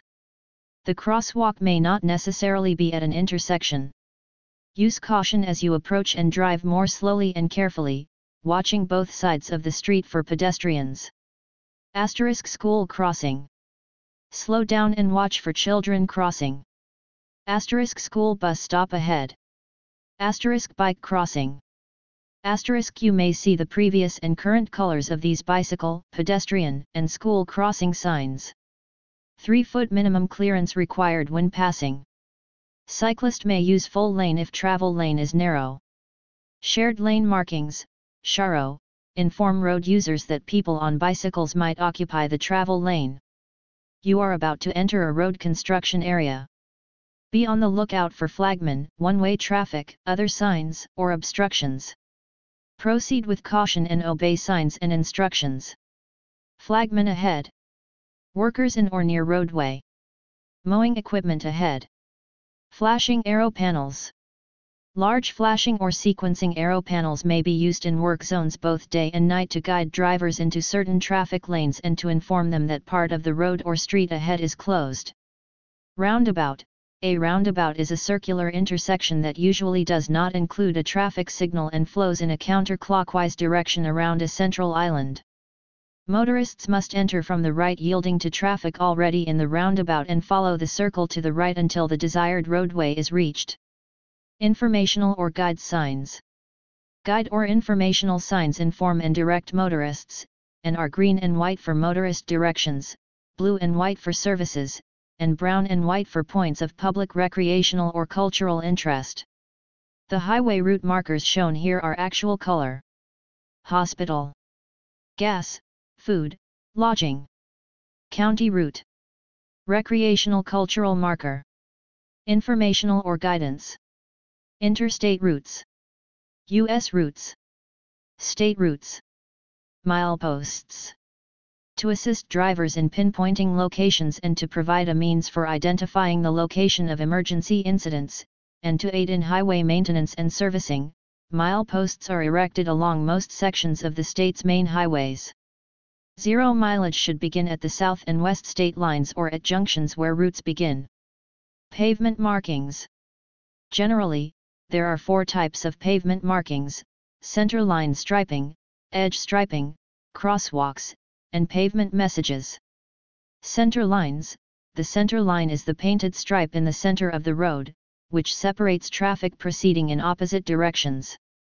Under the new Uniform Code, center lines are to be painted yellow on 2-lane highways and white on multi-lane highways and one-way streets. Broken lines are used in areas where there are no restrictions on passing when safe to do so. In those areas where passing is not allowed, a solid yellow line is painted alongside the broken line. If the solid yellow line is on your side of the center line, you may not pass. If passing is not allowed for traffic in both directions, the broken line will be replaced by 2 solid yellow lines. Lane dividers. When a roadway consists of 2 or more traffic lanes for vehicles moving in one direction, the lanes are divided by broken white lines. These broken lines may be crossed when passing. Edge striping. In many areas, the right and or left edges of the highway are marked with a solid white line. This line indicates the outside edge of the traffic lane, and may be crossed only by traffic moving to or from the shoulder. Occasionally yellow lines are used for left edge lines on divided roadways where traffic cannot pull entirely off the roadway, for marking of obstructions and islands, which must be passed on the right. White solid line. A normal solid white line is used to delineate the edge of a travel lane where travel in the same direction is permitted on both sides of the line but crossing the line is discouraged. A wide solid line is used for emphasis where crossing requires unusual care. Double solid white lines. A double solid white line is used to delineate a travel lane where travel is the same direction and is permitted on both sides of the line, but crossing the double lines is prohibited. Crosswalks. White solid lines are used to denote pedestrian crosswalks at intersections and, in some situations, between intersections. A driver must stop at all crosswalks which are occupied by pedestrians if there are no controlling signals. Pavement messages. In some areas, pavement messages are used to warn of conditions ahead, such as school zone, RR crossing, etc. Such messages are lettered on the road surface in white paint. 2-lane, 2-way roadway, passing permitted. 2-lane, 2-way roadway, passing prohibited one direction. 2-lane, 2-way roadway, passing prohibited both directions, crossing center line permitted only as part of left turn maneuver. Multi-lane, 2-way roadway, crossing center line permitted only as part of left turn maneuver. Multi-lane, 2-way roadway, with 2-way left turn lane reserved exclusively for left-turning vehicles in either direction. Divided roadways, multi-lane with divider, non-traversable, and with no clearance for vehicle inner edge of the through lane. Traffic signals. Red, stop when signal is steady circular red. Remain stopped until signal turns to green. Right turn, and in certain instances, left turn movements after stopping are permitted. Yellow. A circular steady yellow means clear the intersection. It follows a green signal. You must not enter the intersection when the red signal comes on. Green, go when signal is steady circular green. You may go straight or turn right or left, yielding to other vehicles and pedestrians lawfully within the intersection. A sign may prohibit a turn or turns. Red flashing light signals are used with crossbuck signs at many railroad crossings.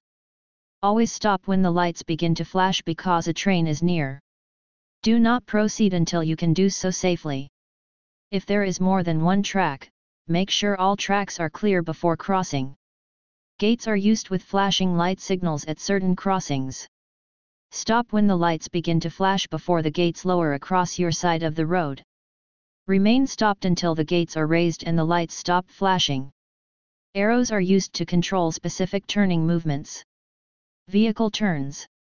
The yellow and green arrow indications give the same control to the left turns as the standard traffic light gives to the through movement. Green arrows permit you to proceed in the direction of the arrow while opposing traffic must stop. Green arrow. A steady green arrow shown alone or with any other indication means you may enter the intersection to make the movement indicated by the arrow or any other movement permitted by the other indications, yielding to pedestrians and vehicles lawfully using the intersection. Yellow arrows come after green arrows to indicate that the protected movement indicated by the green arrow is being terminated. A steady yellow arrow displayed with a circular green means that the previous protected green arrow movement is ending. A steady yellow arrow displayed alone or with a steady circular red is used to clear the previous protected green arrow movement. You may not enter the intersection after the yellow arrow goes out. Lane use control signals. Lane use control signals may be placed over individual lanes of a street, highway, or freeway to indicate to drivers which lane, they may or may not drive in. Steady red X. A driver facing this indication shall not drive in the lane over which the signal is located, and this indication shall modify accordingly all other traffic controls present. The driver shall obey all other traffic controls and follow normal safe driving practices. May also be indicated by red light. Steady green arrow. A driver facing this indication is permitted to drive in the lane over which the arrow signal is located. The driver shall obey all other traffic controls and follow normal safe driving practices. May also be indicated by green light. Steady yellow X. A driver facing this indication is permitted to drive in the lane over which the X signal is located using caution. Potentially hazardous conditions exist when the steady yellow X is displayed. May also be indicated by a yellow light. These images are from the Manual of Traffic Signs, by Richard C. Moore, http://members.aol.com/rcmoore/right. Chapter 6. Traffic Laws. Laws regulating the movement of traffic are an absolute necessity. Without traffic laws, all movements of vehicles on public roads would come to a complete stop in a very short time. Traffic laws apply to all who use the streets and roads, drivers of vehicles, operators of motorcycles and bicycles, and pedestrians. Traffic laws exist for your own protection. If you disobey them, you run the risk of killing or injuring yourself or someone else. From time to time, traffic laws are changed or modified by our state legislature. Any important changes will be brought to the attention of drivers through the news media, driver education courses, law enforcement officers, and all other resources. Every driver should study the manual every few years to know the laws of the state. Listed here are the principal traffic laws as they apply to users of public streets and highways. Topics covered in other sections of this manual may be regulated by law, in addition to their value as safe operating suggestions for highway users. Speed regulations. Speed may not always, in itself, be the primary cause of traffic crashes, but it all too often is the factor that turns a minor mishap into a fatal accident. The greatest danger of excessive speed lies in the increased severity rather than the frequency of collisions. Alabama's basic speed law provides that you must never drive a vehicle at a speed that is faster than reasonable under existing conditions. Consider road, weather, and your vehicle condition, as well as your own physical condition. What might be a reasonable speed at one time may not be reasonable at another time because of conditions. Speed limits. In addition to the basic speed law, the traffic laws set up speed limits for normal driving conditions. Speeds in excess of such limits are prima facie evidence that they are unlawful, and you may be arrested. All speed limits in municipalities are maximum speeds. Statutory limits apply unless there have been other speed zones established and the limits are posted on official regulatory signs. Statutory speed limits include 30 miles per hour in an urban district, 35 miles per hour unpaved road, 45 miles per hour county paved road, unless posted, 55 miles per hour in other locations, 65 miles per hour where posted, 70 miles per hour where posted on interstate. Minimum speed limits may also be set on some roadways. Where they are posted, any speed below that minimum is considered to be unlawful under normal weather, road, and traffic conditions. You must never drive so slowly that you will interfere with other cars or vehicles moving at normal safe speeds. Many accidents are caused by drivers who block or hinder other traffic by driving at speeds that are too low. Slow speeds often required. Slower speeds are necessary when you approach or cross a street, highway, or railroad crossing, and also when approaching flags, flares, or fuses on roads. Slow down when approaching crests of hills and curves. Stopping. A complete stop is required for the following. At a stop sign. When a stop sign is placed at the entrance to any street or highway, you must bring your vehicle to a complete stop. A vehicle approaching a stop sign must stop at the marked stop line. If no stop line is marked, the vehicle must stop before entering the crosswalk on the near side of the intersection. If there is no crosswalk, the vehicle must stop before entering the crossing street at the point nearest the intersection where the driver has a clear view of approaching traffic. Proceed cautiously. You may have to stop a second time if your view was blocked at the first stop and there is conflicting traffic. When coming from an alley, private driveway, or building within a business or residence district, always stop before crossing the sidewalk or crosswalk area. When a school patrol member is displaying an official flag in a stop position. At an intersection or crosswalk when traffic signal shows a red light or stop signal. Wait until the signal changes to green and the way is clear before proceeding. You may make a right turn after stopping for a red light if you are in the proper lane for such turn.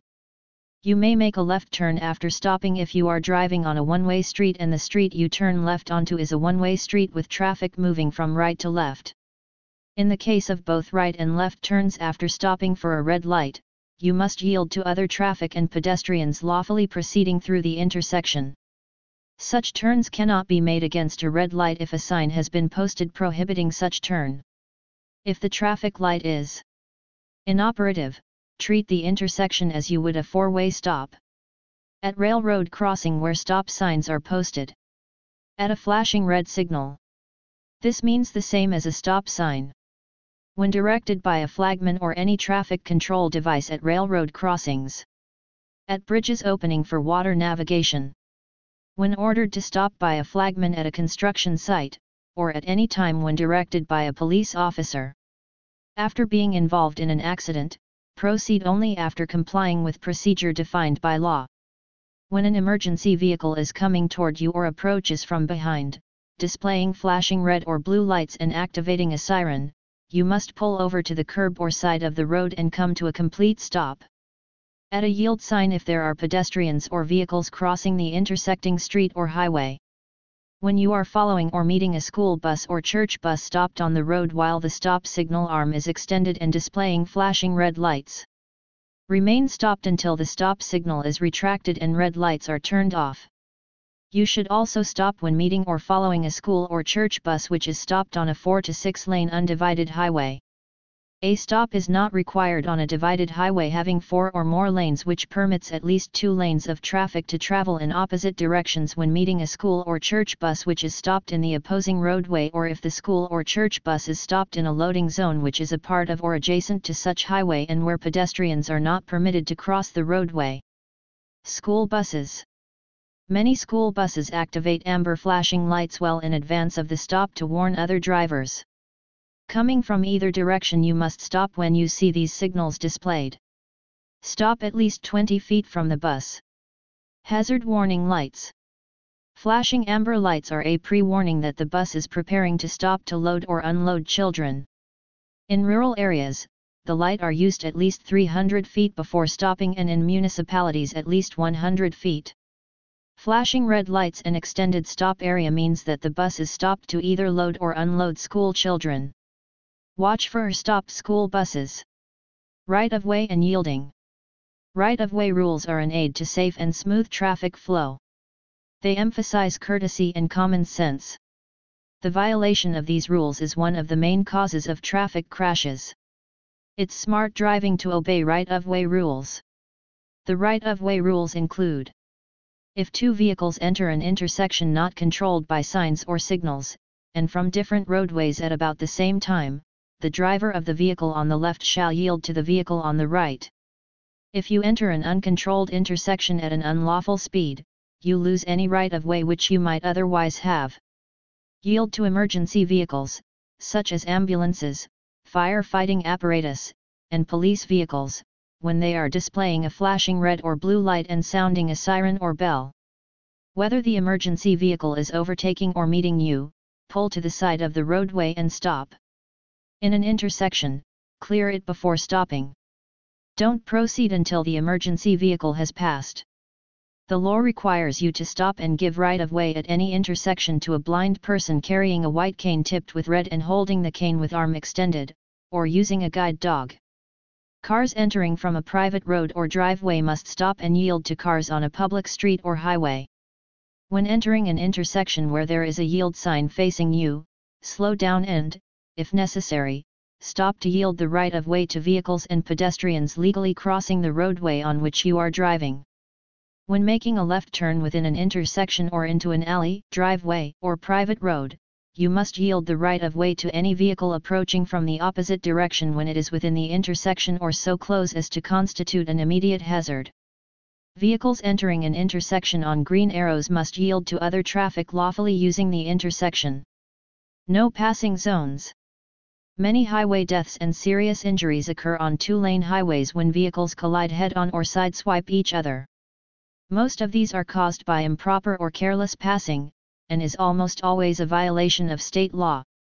Most two-lane highways in the state are adequately marked with solid yellow center stripes and prohibiting signs in areas where passing would be hazardous. In addition to those areas so marked, drivers must exercise extreme caution in all areas during the hours of darkness, poor visibility, and when road surfaces are slippery from rain, snow, or ice. On two-lane roads with traffic moving in both directions, you may pass traffic on the left if the pass can be completed safely without exceeding the speed limit. In preparing to pass, check the road ahead for sufficient distance and the road behind for other traffic that may be preparing to pass you. Signal your intention to the driver ahead. A tap of the horn or a flick of headlights at night is helpful. Activate left turn signals before passing, and right turn signals after passing and before returning to the right lane. Do not return to the right lane too soon, not until you can see the entire front of the vehicle you have just passed in your interior rear view mirror. When another car is trying to pass you, stay in your own lane and don't increase speed. Passing on the right is permissible on one-way roadways and streets and highways marked for two or more lanes of traffic moving in the same direction. It is unlawful to drive on the shoulder to pass except during an emergency or when so directed by traffic authorities. When passing on the right, be sure to check traffic ahead and behind and use signals to show your intention. Use of the signal alone does not give you the right to pass. Be extremely cautious in passing on the right and watch the car you are passing carefully.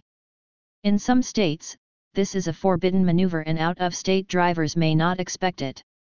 You may not cross the center line to pass. On a curve or hill where you cannot see a clear passing distance of at least 500 feet. At a highway intersection. When meeting an oncoming vehicle. Where signs prohibit passing, or where there is a solid yellow line on your side of the center line. Double solid yellow prohibits traffic from both directions from crossing the center line to pass. Pedestrians. When automobiles became popular as a means of traveling from one place to another, a problem arose as pedestrians and motor vehicles had to share the same roadways. There have been numbers of pedestrians killed or injured in collisions with vehicles. These numbers could be greatly reduced if motorists were more observant of pedestrian rights. Be especially alert for pedestrians on streets on which cars are parked. During the hours of darkness or poor visibility. At places where people cross, near mailboxes, institutions, churches, play areas, bus stops, etc. During morning and afternoon when children are going to and from school or at play. Be especially alert for older people who move slowly and cannot see or hear well. At some time or another, every driver is a pedestrian and the traffic laws are written for both driver and pedestrian. Drivers must yield the right of way to pedestrians. Not pass, overtake, another vehicle stopped for pedestrians in a crosswalk. Stop for school children and school safety patrols directing the movement of children. Yield to blind pedestrians carrying a white or metallic cane, with or without a red tip, or using a guide dog when such blind person enters an intersection of any street, alley, or other public highway. Not block crosswalks when at a stop sign or waiting on a red light. Stop for a school bus displaying an extended stop arm. Exercise extreme care to avoid hitting a pedestrian. Pedestrians must obey traffic control signals at intersections. Use sidewalks where provided and usable. Walk on the left side of the roadway giving way to oncoming traffic.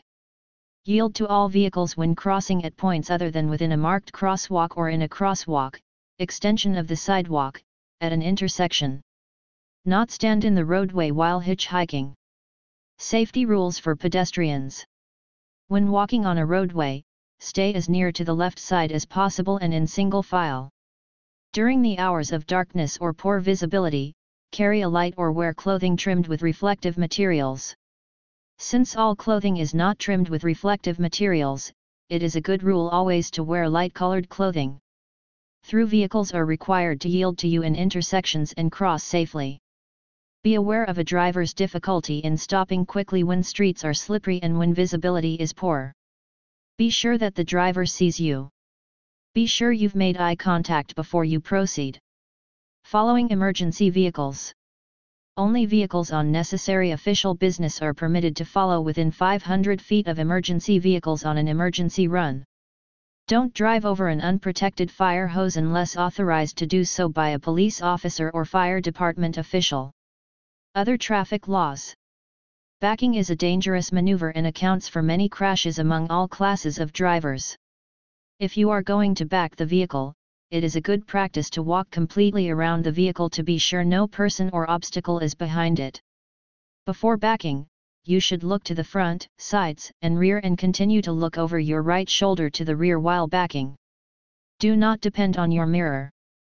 Back slowly into the proper traffic lane with a minimum of movement. Follow the same rules when backing into traffic lanes after being parked at an angle. Backing is prohibited on controlled access highways, freeways and expressways, except for emergency vehicles in performance of their duties. Except for backing into a parking place, it is never advisable to back on a public street or road. If you back out of a driveway, always back into the nearest lane and proceed from there. Never back across other traffic lanes. Driving on shoulders is unlawful unless required by emergency conditions. It is never lawful, except under emergency conditions, to drive on the shoulder to pass another vehicle. Obstructions on windows are prohibited by state law. No sign, poster, or other materials may be placed on any window of a vehicle if it obstructs a driver's clear view of the highway. Changing lanes. Never move from one lane to another until you make certain that you can do so safely. This means watching for safe clearance to the side, ahead and behind your vehicle. Do not rely solely on your mirror when checking for clearance. Glance over your shoulder to check the blind spot your mirror does not cover. You should show your intentions to other drivers by using turn signals or hand signals, but remember that a signal does not grant the right to change lanes. Whether you are changing to the next lane or, as may be necessary on multiple lane roadways, to some other lane, you must wait until it is safe to do so. Be sure your intentions are known. Signals should be continued until you are ready to make the actual turn. The correct hand signals are: stop or decrease speed, hand and arm extended downward. Left turn, hand and arm extended out. Right turn, hand and arm extended upward. Improper turns are the cause of many traffic accidents. The pedestrian is often the victim of an improper turn at an intersection. A wrong turn on the highway where the pace is faster may result in tragedy. Make an extreme effort to learn and abide by correct procedures of turning. Throwing debris on streets, highways. It is unlawful to throw or leave any bottles, nails, tacks, wires, cans, or any injurious items on any highway or to throw or drop objects at or upon a motor vehicle on the road. Loads must conform to law.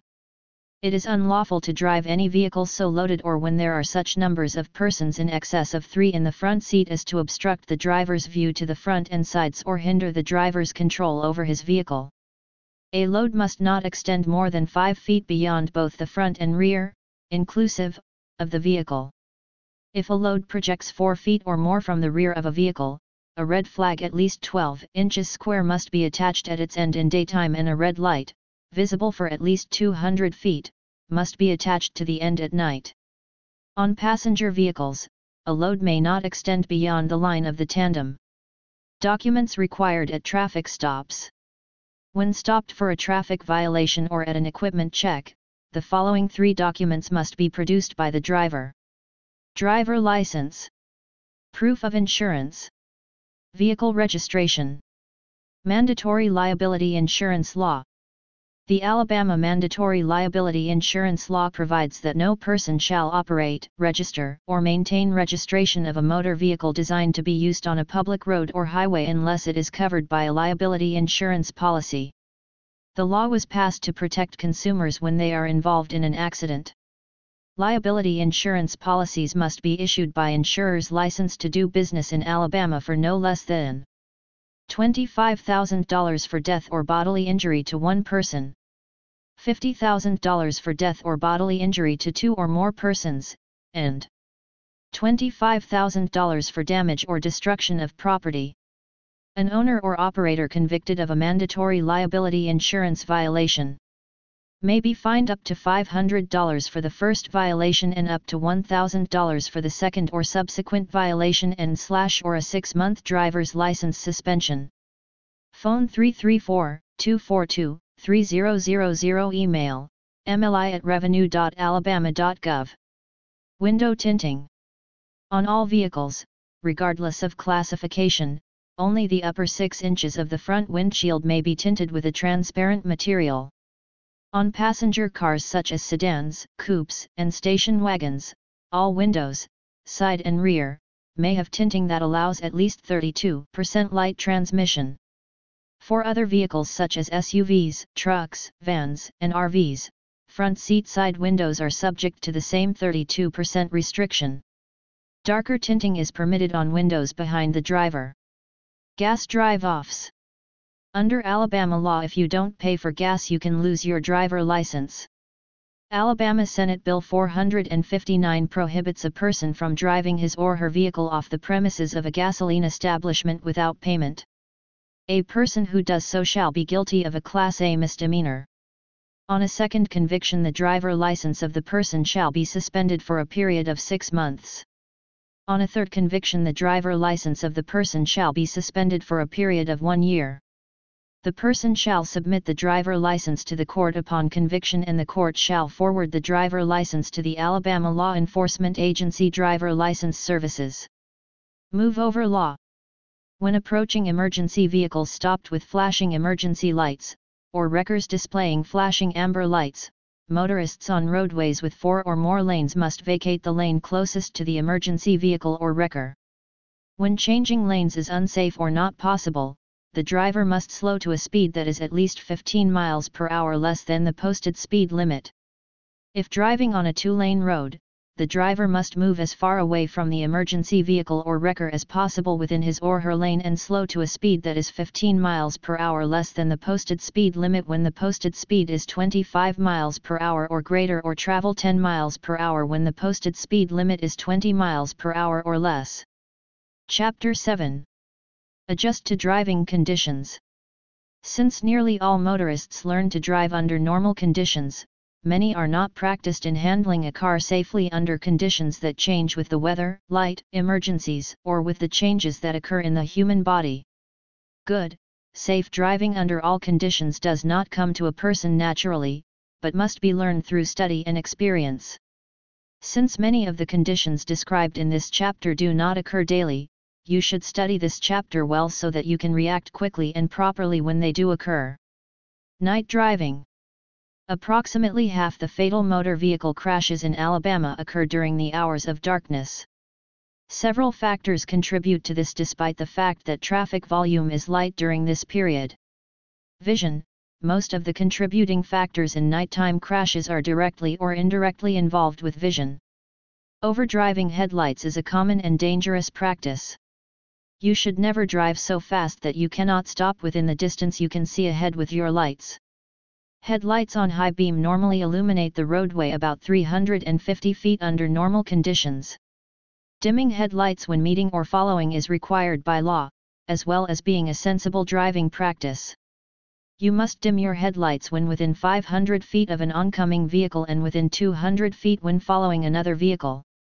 If you do not depress your headlights, you could cause the other driver to crash, and if it's an oncoming vehicle, the driver could crash into you. In most instances, if you depress your headlights, the oncoming driver will do likewise. If, after you depress yours, and the other driver fails to do so, keep yours depressed anyway. You prove nothing if you blind the approaching driver with your high beam because you are endangering yourself. Keep your lighting equipment clean and in good operating condition. In addition to ensuring that all lights are operating properly, keep the lenses clean. Keep all glass on your vehicle free of defects and clean, including free of frost and steam. According to state law, headlights, not parking lights only, must be turned on from a half hour after sunset to a half hour before sunrise and during other periods of limited visibility when you cannot see clearly for at least 500 feet. As a general rule, if you are in doubt as to when lights are needed, turn them on low beam. In addition to improving your own vision, it helps others to see you. It is difficult to see at night. Watch carefully for highway signs, pedestrians, bicycles, slow-moving vehicles and animals on the road. For night driving, maps should be studied carefully in advance. If you have a companion, he or she can serve as a second pair of eyes for you. Have your assistant driver watch for signs and unexpected hazards. Eye fatigue is common in night driving. This can be relieved by keeping your eyes moving from the road to the sides, from near to far ahead, etc. Glare can seriously impair vision, many times to the point of causing temporary blindness. The most common glare encountered at night is that of oncoming headlights or the reflection of following lights in your rear view mirror. Glare from oncoming lights can be reduced by directing your vision away from them. This is done by looking to the right-hand edge of the pavement and concentrating on the white striped line. For glare from the rear, use a day-night mirror or adjust your mirror to cut out most of the strong light from the rear. Emergencies are always worse at night than during the day. Traffic is lighter, your choices of action are limited, and danger is greater. Here are some do's and don'ts for night road emergencies: pull well off the highway or on the shoulder. Activate four-way flashers and raise hood. Stay with the car, if possible, until help comes. If you must become a pedestrian, carry a light and walk on the left edge of the road or shoulder facing the traffic. If you have flares or reflectors, place them from 100 to 500 feet to the rear of your vehicle on the right-hand edge of the highway to warn other traffic. Speed: excessive speed is more dangerous at night because of limited visibility. You can see only as far as your headlights carry, and at high speeds this does not give you sufficient stopping distance. Highways are posted for speed limits. Obey these limits, even if you know the road and feel that you can drive faster. These limits are imposed for many reasons, but principally to protect you from the unexpected. A deer leaps out in front of you or you come upon an accident before authorities arrive. Weather conditions may have damaged the road or a bridge. If you should doze or suffer some type of sudden attack, your chances of surviving are many times improved at lower speeds. Winter driving. Winter driving brings its own particular dangers. Increased hours of darkness along with fog, rain, snow, sleet, and ice increase driving hazards. The smart driver prepares for these adverse conditions. In most instances, bad weather cannot be blamed for accidents. A thoughtful driver offsets the hazards of winter by following these additional safe driving practices. Before driving, start the engine and let it warm up while you remove snow and ice from the car, especially the hood and windows. Continue to warm at a fast idle until the heater and defroster are warm. Be sure that windshield washing fluid contains an anti-freeze solution. On extremely cold days, be cautious about using windshield washer and wipers at high speeds. Even if the fluid contains antifreeze, high speed combined with extreme cold can freeze the solution on the windshield and totally obscure your vision. Get the feel of the road. Try your brakes while driving slowly to find out just how slippery the road is and then adjust your speed to the situation. Snow treads on the drive wheels are recommended for general driving during snow. They greatly improve general traction, including starting and stopping. Don't be overconfident because you have them on. You still must drive at less than normal speed on snow and allow more room for stopping. Although snow treads are a great help under normal winter driving conditions, they do not give proper traction on ice. For extremely icy conditions, hard-packed snow, and very deep snow, reinforced tire chains are the best. Windshield wipers/headlights. Alabama law requires that headlights be turned on when the windshield wipers of the vehicle are in use because of rain, sleet, or snow. Intermittent use of windshield wipers does not require headlight usage. Slippery roads are hazardous. Follow other cars at a safe distance. Remember that on snow or ice it takes 3 to 12 times as much distance to stop your car as on dry pavement. Keep well back of the vehicle ahead of you to give yourself plenty of room to stop. To start on snow and ice, lower your engine speed to its very minimum. If you have a car with a clutch, let the clutch out very slowly in starting. If your wheels spin, start in second or high gear. This permits a smoother acceleration and should aid you in avoiding spinning or sliding the wheels. If you have an automatic transmission, accelerate slowly and smoothly. When stopping on packed snow or ice, apply the brakes gently. If you should have to stop suddenly on a slippery surface, pump your brakes. If your wheels lock, release the brake to get them rolling again, then squeeze down again and keep repeating the pumping action until the vehicle stops. Stopping this way will slow your vehicle gradually instead of causing it to skid. While making your stop, be sure to release the pressure on the brakes at the first hint the wheels are starting to slip, and do not depress the clutch to take the vehicle out of gear. Skidding. A vehicle skids when its tires lose their grip on the roadway. When your car begins to skid, the engine loses its pulling effect and the brakes lose their effectiveness. The steering wheel also seems to be ineffective. Since braking will only increase the velocity of the skid and cause the loss of steering control when the front wheels lock, do not apply pressure on the brake until you regain control of your forward direction. Then carefully apply the brakes if necessary. With any vehicle skid, the main idea is to keep the rear end from outrunning the front. So to overcome a skid, you must either slow the rear wheels somewhat or speed the front wheels. With a conventional rear-wheel drive vehicle, when you ease off the gas, the engine acts as a brake to slow the rear wheels slightly. This slows the rear end slide and gives time for the front end to catch up and, combined with steering, will get the vehicle going straight again. To achieve the same effect with front-wheel drive vehicles, you have to make the engine pull harder on the front wheels. Stepping lightly on the gas will increase front wheel speed, so the front end can catch up with the sliding rear end and straighten out the skid. In some situations there may not be enough room to step on the gas. The next best action is to disengage the transmission, either by jamming in the clutch with standard transmission vehicles or shifting into neutral with automatic transmission, and steer in the direction the rear of the vehicle is skidding. Caution: many safety experts hesitate to recommend shifting into neutral because, in a panic of skidding, drivers may take their attention off the road or accidentally shift past neutral into reverse, and either reaction is potentially disastrous. Hydroplaning. Water skiing on the highway. Hydroplaning, as a cause of skids, has only recently been investigated. It takes place when you're driving on wet roads.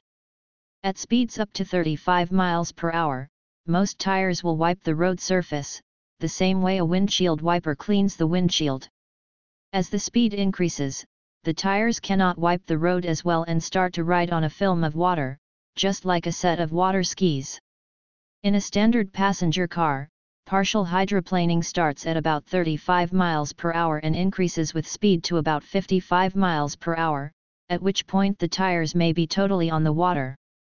In a severe rainstorm, the tires lose all contact with the road at 55 miles per hour.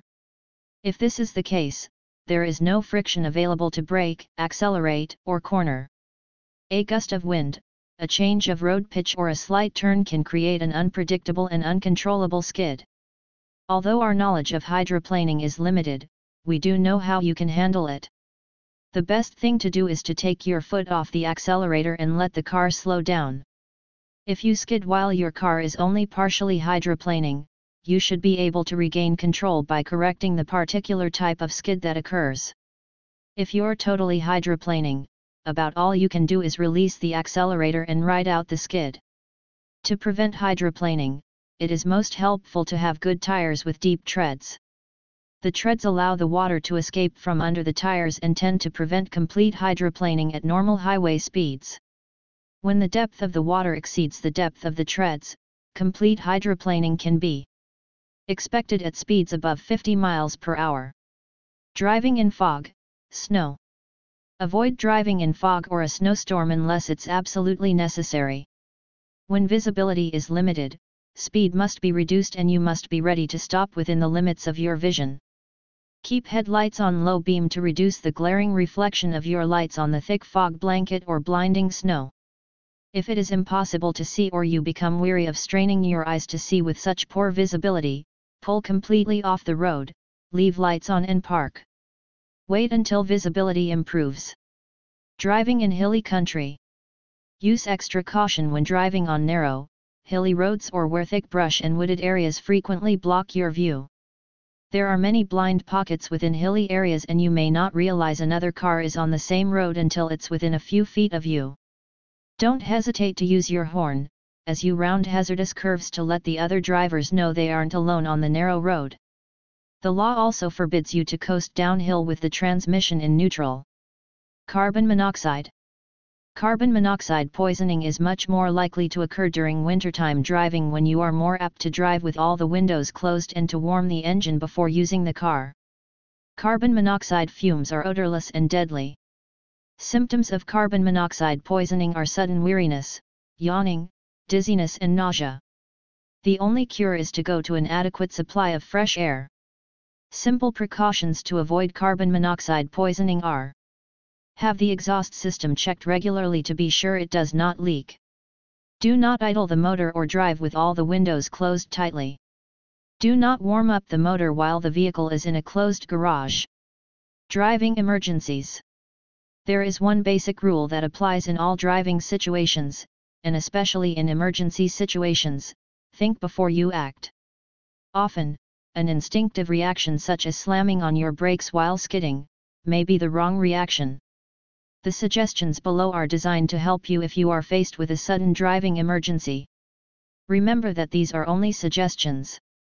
In some emergency situations, there is little that the driver can do but hang on and hope.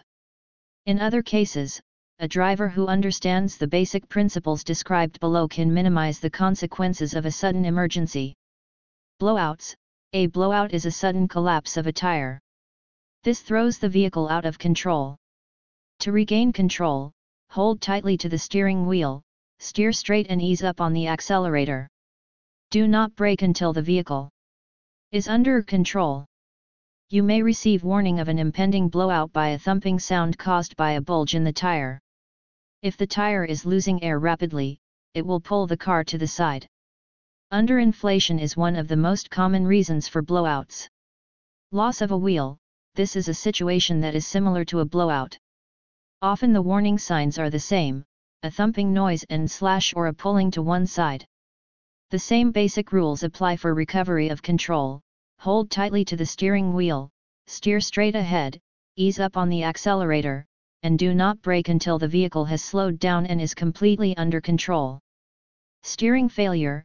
If you suddenly lose control of your steering and the wheel no longer responds to your turning movements, ease up on the accelerator, but do not brake.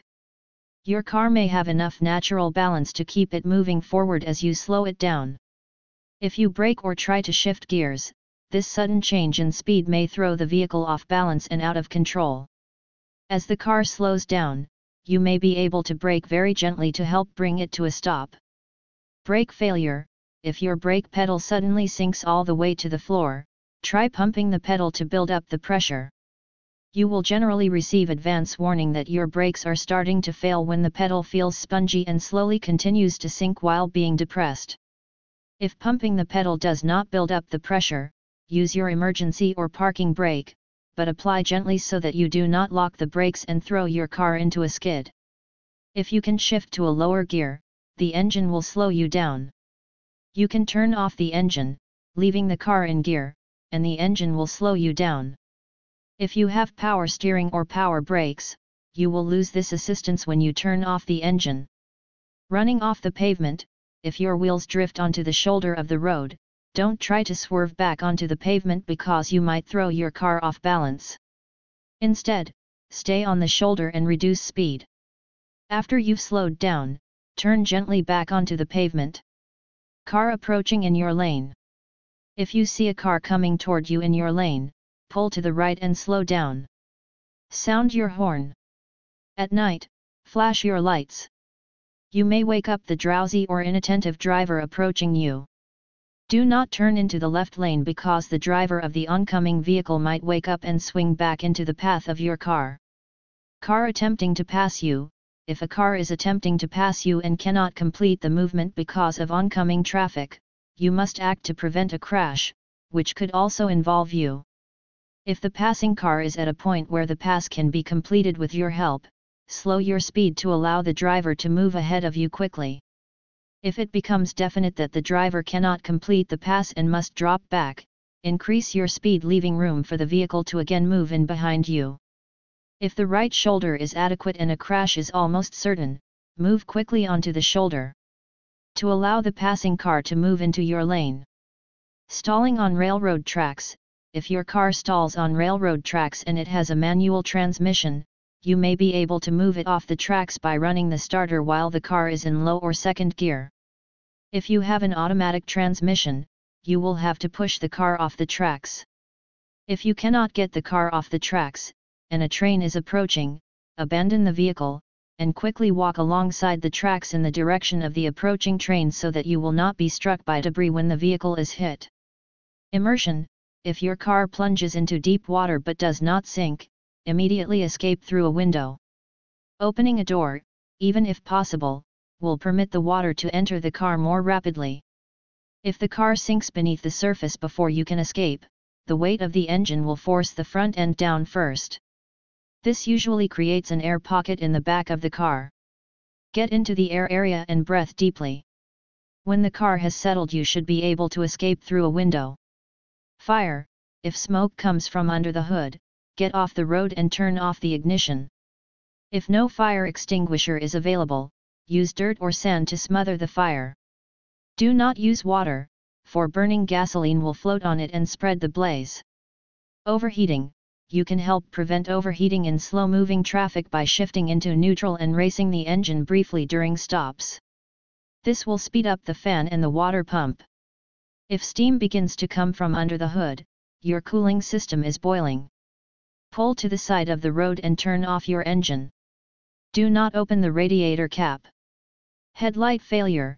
If your headlights suddenly fail, try your parking lights and directional signals.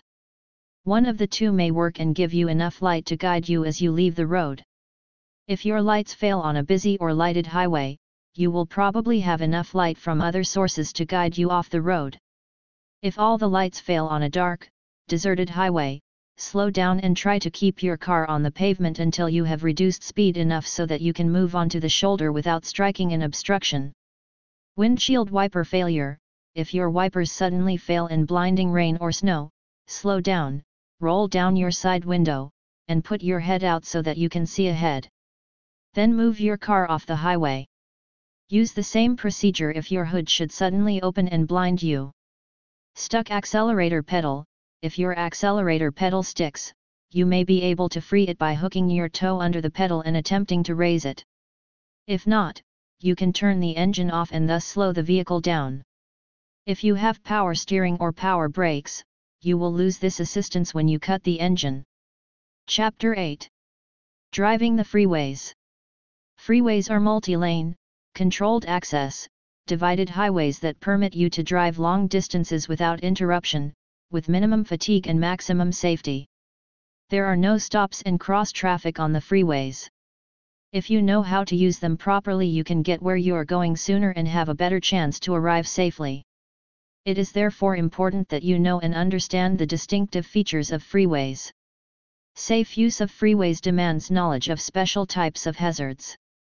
Among other things, it requires that you keep pace with traffic and stay alert.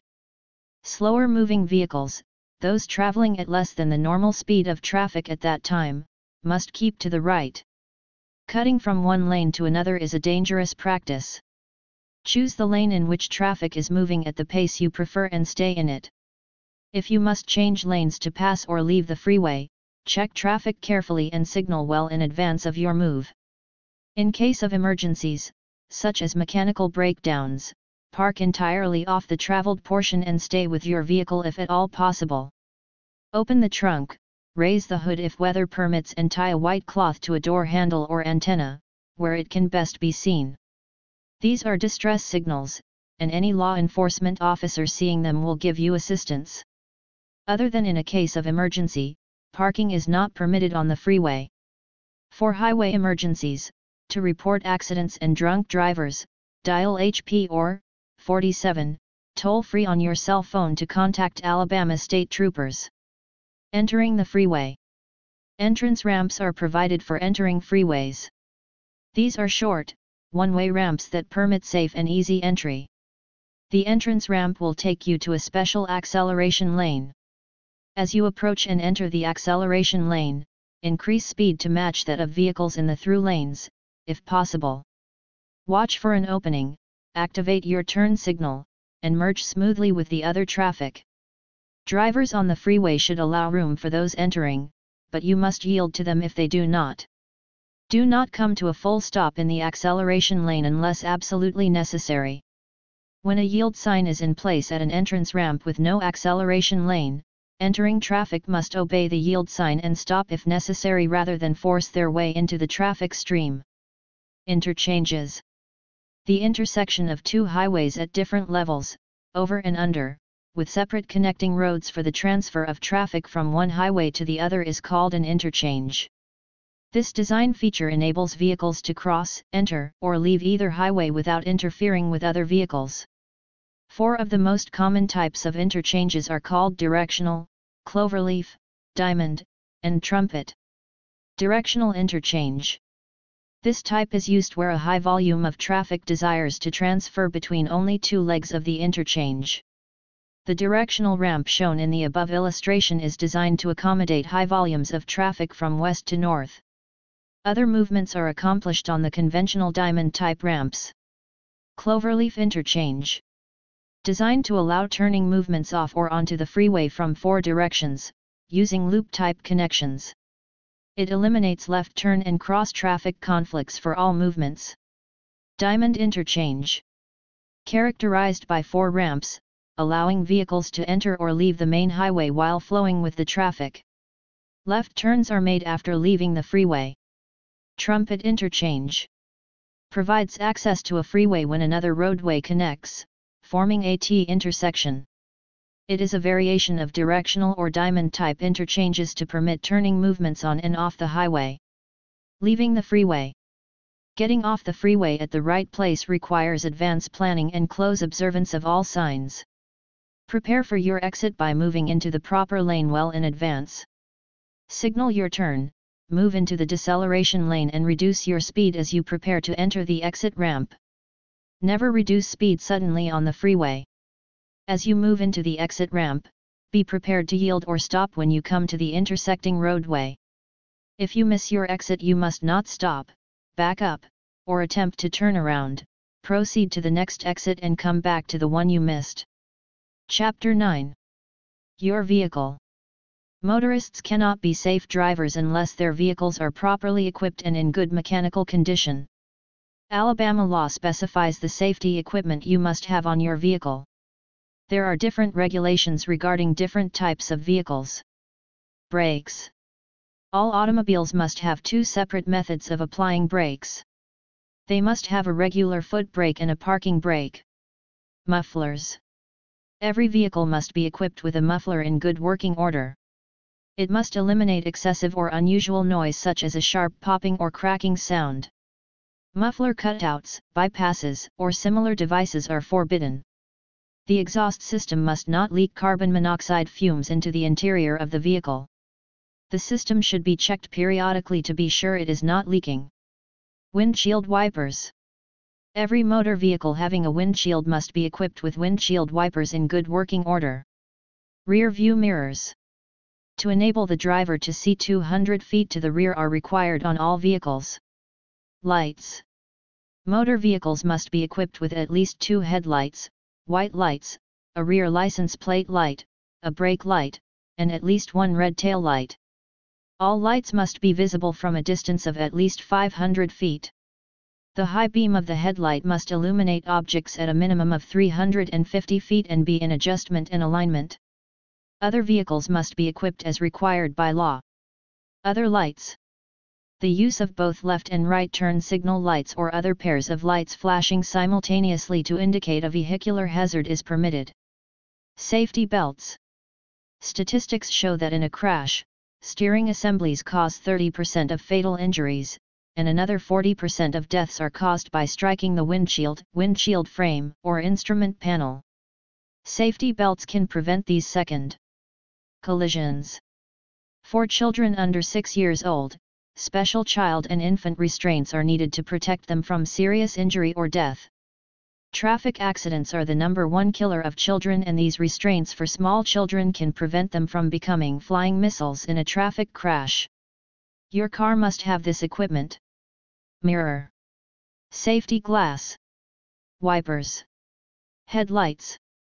Signal lights. Good tires. Brakes. Horn. Parking brake. Seat belts. Muffler and tight exhaust system. Brake lights and tail lights. License plate and light. Horns. A horn, in good working order, is required on all motor vehicles. Use it to warn children, bicyclists, pedestrians, and motorists you are passing.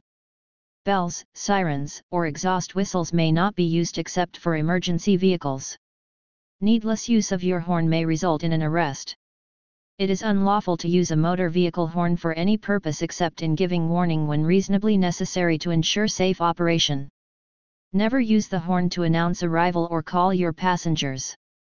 Tires. With the increasing number of miles being driven on high-speed highways, safe tires are important. It is important that you buy the proper tires for your particular car to be sure that they will carry the weight.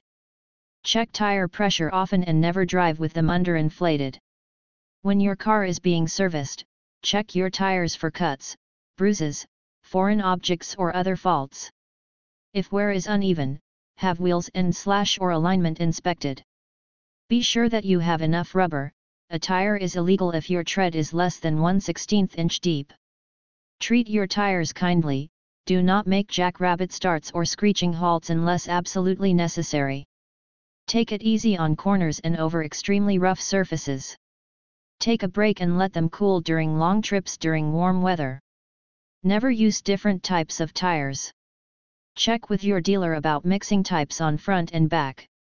Your spare tire should be checked periodically, you may need it. Maintenance. The only efficient, safe vehicle is one that is properly maintained. Brakes, exhaust systems, cooling systems, lights, windshield wipers, tires become worn and defective and need maintenance from time to time. If not properly maintained, any one of these items could be the cause of a serious accident. As a safety measure, it is advisable to have your car checked. In this way, defective equipment will be repaired. Plan your trip. Plan your trip in advance. Use a map and decide exactly where to get on and off the freeway. Check your car's gasoline gauge and get fuel if you do not have enough for your trip. Check for water and oil needs. There are no service stations located directly on freeways. Make sure your car is in good mechanical condition. Check your tires, including spares, to make certain they are properly inflated, have good tread and are free of cuts. The death zone. Caution: the majority of children injured or killed in pupil transportation are not injured or killed on the bus, but outside the bus. Most are struck by motorists who fail to stop for the flashing red lights and extended stop signs. This area around the stopped school bus is referred to as the death zone. Alabama Law Enforcement Agency. Parent/Teen Driving Agreement. www.parentingteendrivers.com. I will obey driving laws, including speed limits. I will wear my seatbelt at all times and make all passengers wear seatbelts. I will check to make sure all belts are fastened before I drive. I will not use a cell phone or any other electronic device while driving. I will pull over to make calls, receive calls, text or use any electronic device in any way. Limit on passengers: immediately after I receive my license, I will not be allowed to have any passengers except by parents' permission. As I gain experience, I will be allowed one passenger. Over time, this will be subject to change, but only after discussions with my parents. I must ask permission to drive, every time I drive, until my parents withdraw this rule. I will not make unscheduled stops or side trips. When I am away from my parents, I will keep them informed of exactly where I am. I will not leave the scene of an accident, no matter how minor, without the permission of police officers and/or my parents. No alcohol use/abuse. It is illegal for me to drink alcohol. However, if I do break the law by drinking anything alcoholic, I will not drive for 24 hours. No drug use/abuse. I will not allow alcohol or illegal drugs in the car. I will not ride as a passenger with any driver who has used alcohol or any drug as defined above. I will engage in no thrill-seeking behavior while driving. Driving too fast, racing of all kinds, and any kind of stunt involving a car are not allowed. Driving is for transportation only. I will inform my parents about any and all tickets, accidents, and encounters with police, including warnings. I will not allow any other person to drive the car without my parents' specific permission for each specific case. Car audio system. For the first month I drive, I will not have the car stereo on. After the first month, I will talk to my parents about allowed use of the audio system. Emotional upset. Knowing that judgment and driving skills are altered by emotions, I will not drive when I am upset or angry. If upset, I will contact my parents for transportation and I reserve the right to maintain my privacy regarding personal matters. Friends ride only with their parents' permission. When transporting my friends, I will be reasonably sure that they have their parents' permission to ride with me. I will not smoke and will not allow smoking in the car. I will not eat while driving. I will not do things while driving which distract me. Consequences: if I violate the rules in this contract, my parents will not allow me to drive, without a parent in the car with me, for some period of time. Driver, date, parent, S/guardian, S, date. This contract will be reviewed and possibly revised on, date. Key points. Obey the law. Drive only with permission. Seat belts. Passengers are limited. No cell phone use while driving. Parents must know where I am. Don't leave scene of accident. No alcohol, drugs, or tobacco. No eating.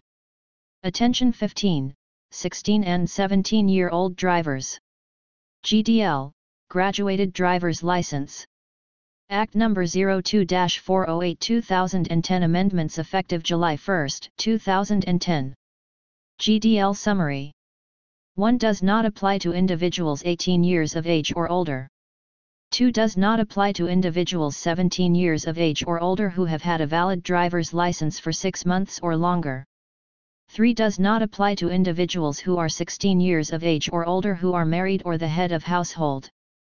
4. Does not apply to individuals that have been legally relieved of minority status, the state or period of being below the legal age. 5. A person under the age of May 18 not apply for an unrestricted driver license until that person has held a learner license for at least a 6-month period with no violations of the restrictions. Must be 17. 15-year-olds with a valid learner license are authorized to drive while accompanied by a parent, legal guardian, or a person who is 21 years of age or older who is a licensed driver and occupies the front seat next to the driver, or when accompanied by a licensed or certified driving instructor occupying the front seat by the driver. 16-year-olds must have parental or legal guardian's permission to receive a license and to drive without supervision. Restrictions. Restrictions on the license of a person who is 16 years of age or age 17 with a license less than 6 months. 1 may not have more than one non-family passenger other than the parent, guardian, or supervising licensed driver at least 21 years of age. New for 2010, reduced from 4. 2. The student may not operate a vehicle between 12 midnight and 6 a.m. unless accompanied by a parent or legal guardian, unless accompanied by a licensee 21 years of age or older with parental consent. Going to or from their regular workplace. Going to or from a school-sponsored event. Going to or from a religious-sponsored event. Driving due to a medical, fire, or law enforcement-related emergency. 3. Drive while operating any handheld communication device. New for 2010. Violations will result in an extension of the graduated license period and/or suspension of the license. Enforcement. Violation of the above conditions will cause the licensee to be guilty of a traffic violation, but shall not be subject to any criminal penalties or court costs. No citation will be issued for a traffic violation unless the licensee is stopped for a separate violation of the law and issued a citation or warrant for the separate violation. No points will be assessed for violation of the above restrictions. Violation of any of the above restrictions will result in the restrictive period being extended by 6 months or until the driver reaches 18 years of age. If a licensee is convicted of a second moving traffic violation or is convicted of failure to give information, render aid, racing, fleeing, or attempting to elude a law enforcement officer, reckless driving, illegal passing, driving on the wrong side of the road, or any other offense where 4 or more points are assessed, their license will automatically be suspended for 60 days or until age 18, whichever comes first. This rule will also apply to other violations as designated by rules or regulations that may be imposed pursuant to the Administrative Procedure Act. Visit our website at www.alia.gov. The Driver License Services web link contains a variety of information that we hope will help you. From online driver manuals to information on testing procedures and schedules, our website was designed to be your honest op for all your driver license needs. Alabama Driver's License Offices. Telephone numbers: Birmingham 205-252-7445, Decatur 256-351-4667, Dothan 334-983-5616, Evergreen 251-578-5726, Huntsville 256-539-0681, Jacksonville 256-435-7006, Mobile 251-660-2330, Montgomery 334-274-0307, Opelika 334-742-9986, Quad Cities 256-383-2923, Selma 334-875-1341, Tuscaloosa 205-553-0729. Driver license appointments. Check our website at www.alia.gov/driver-license for locations offering online scheduling. Appointments may also be requested by phone during regular business hours. All requests must be made 48 hours prior to the preferred date of test. Renew or replace your driver license or state ID online at www.alea.gov. Quick link www.alabama.gov. Star ID is available to qualified individuals at any driver license examining office operated by the Alabama Law Enforcement Agency. Visit our website www.alea.gov/driver license moving. Let US know. Alabama driver license holders have 30 days in which to inform the driver license services of a change of address. Change of address forms are available on our website at www.alea.gov/driver license/change of address. Right, Alabama Law Enforcement Agency License Services Division P.O. Box 1471, Montgomery, Alabama 36102-1471. Phone, 334-242-4400, menu selection. Website, www.alea.gov/driver license/change of address form. Schedule DL appointment online, visit www.alea.gov/driver license/schedule DL appointment. Teen to teen FaceTime. Get the message. Don't become another statistic, make every mile a safe one. Buckle up, Alabama. The Alabama Law Enforcement Agency, and you can make our communities safer. It's a law we can live with.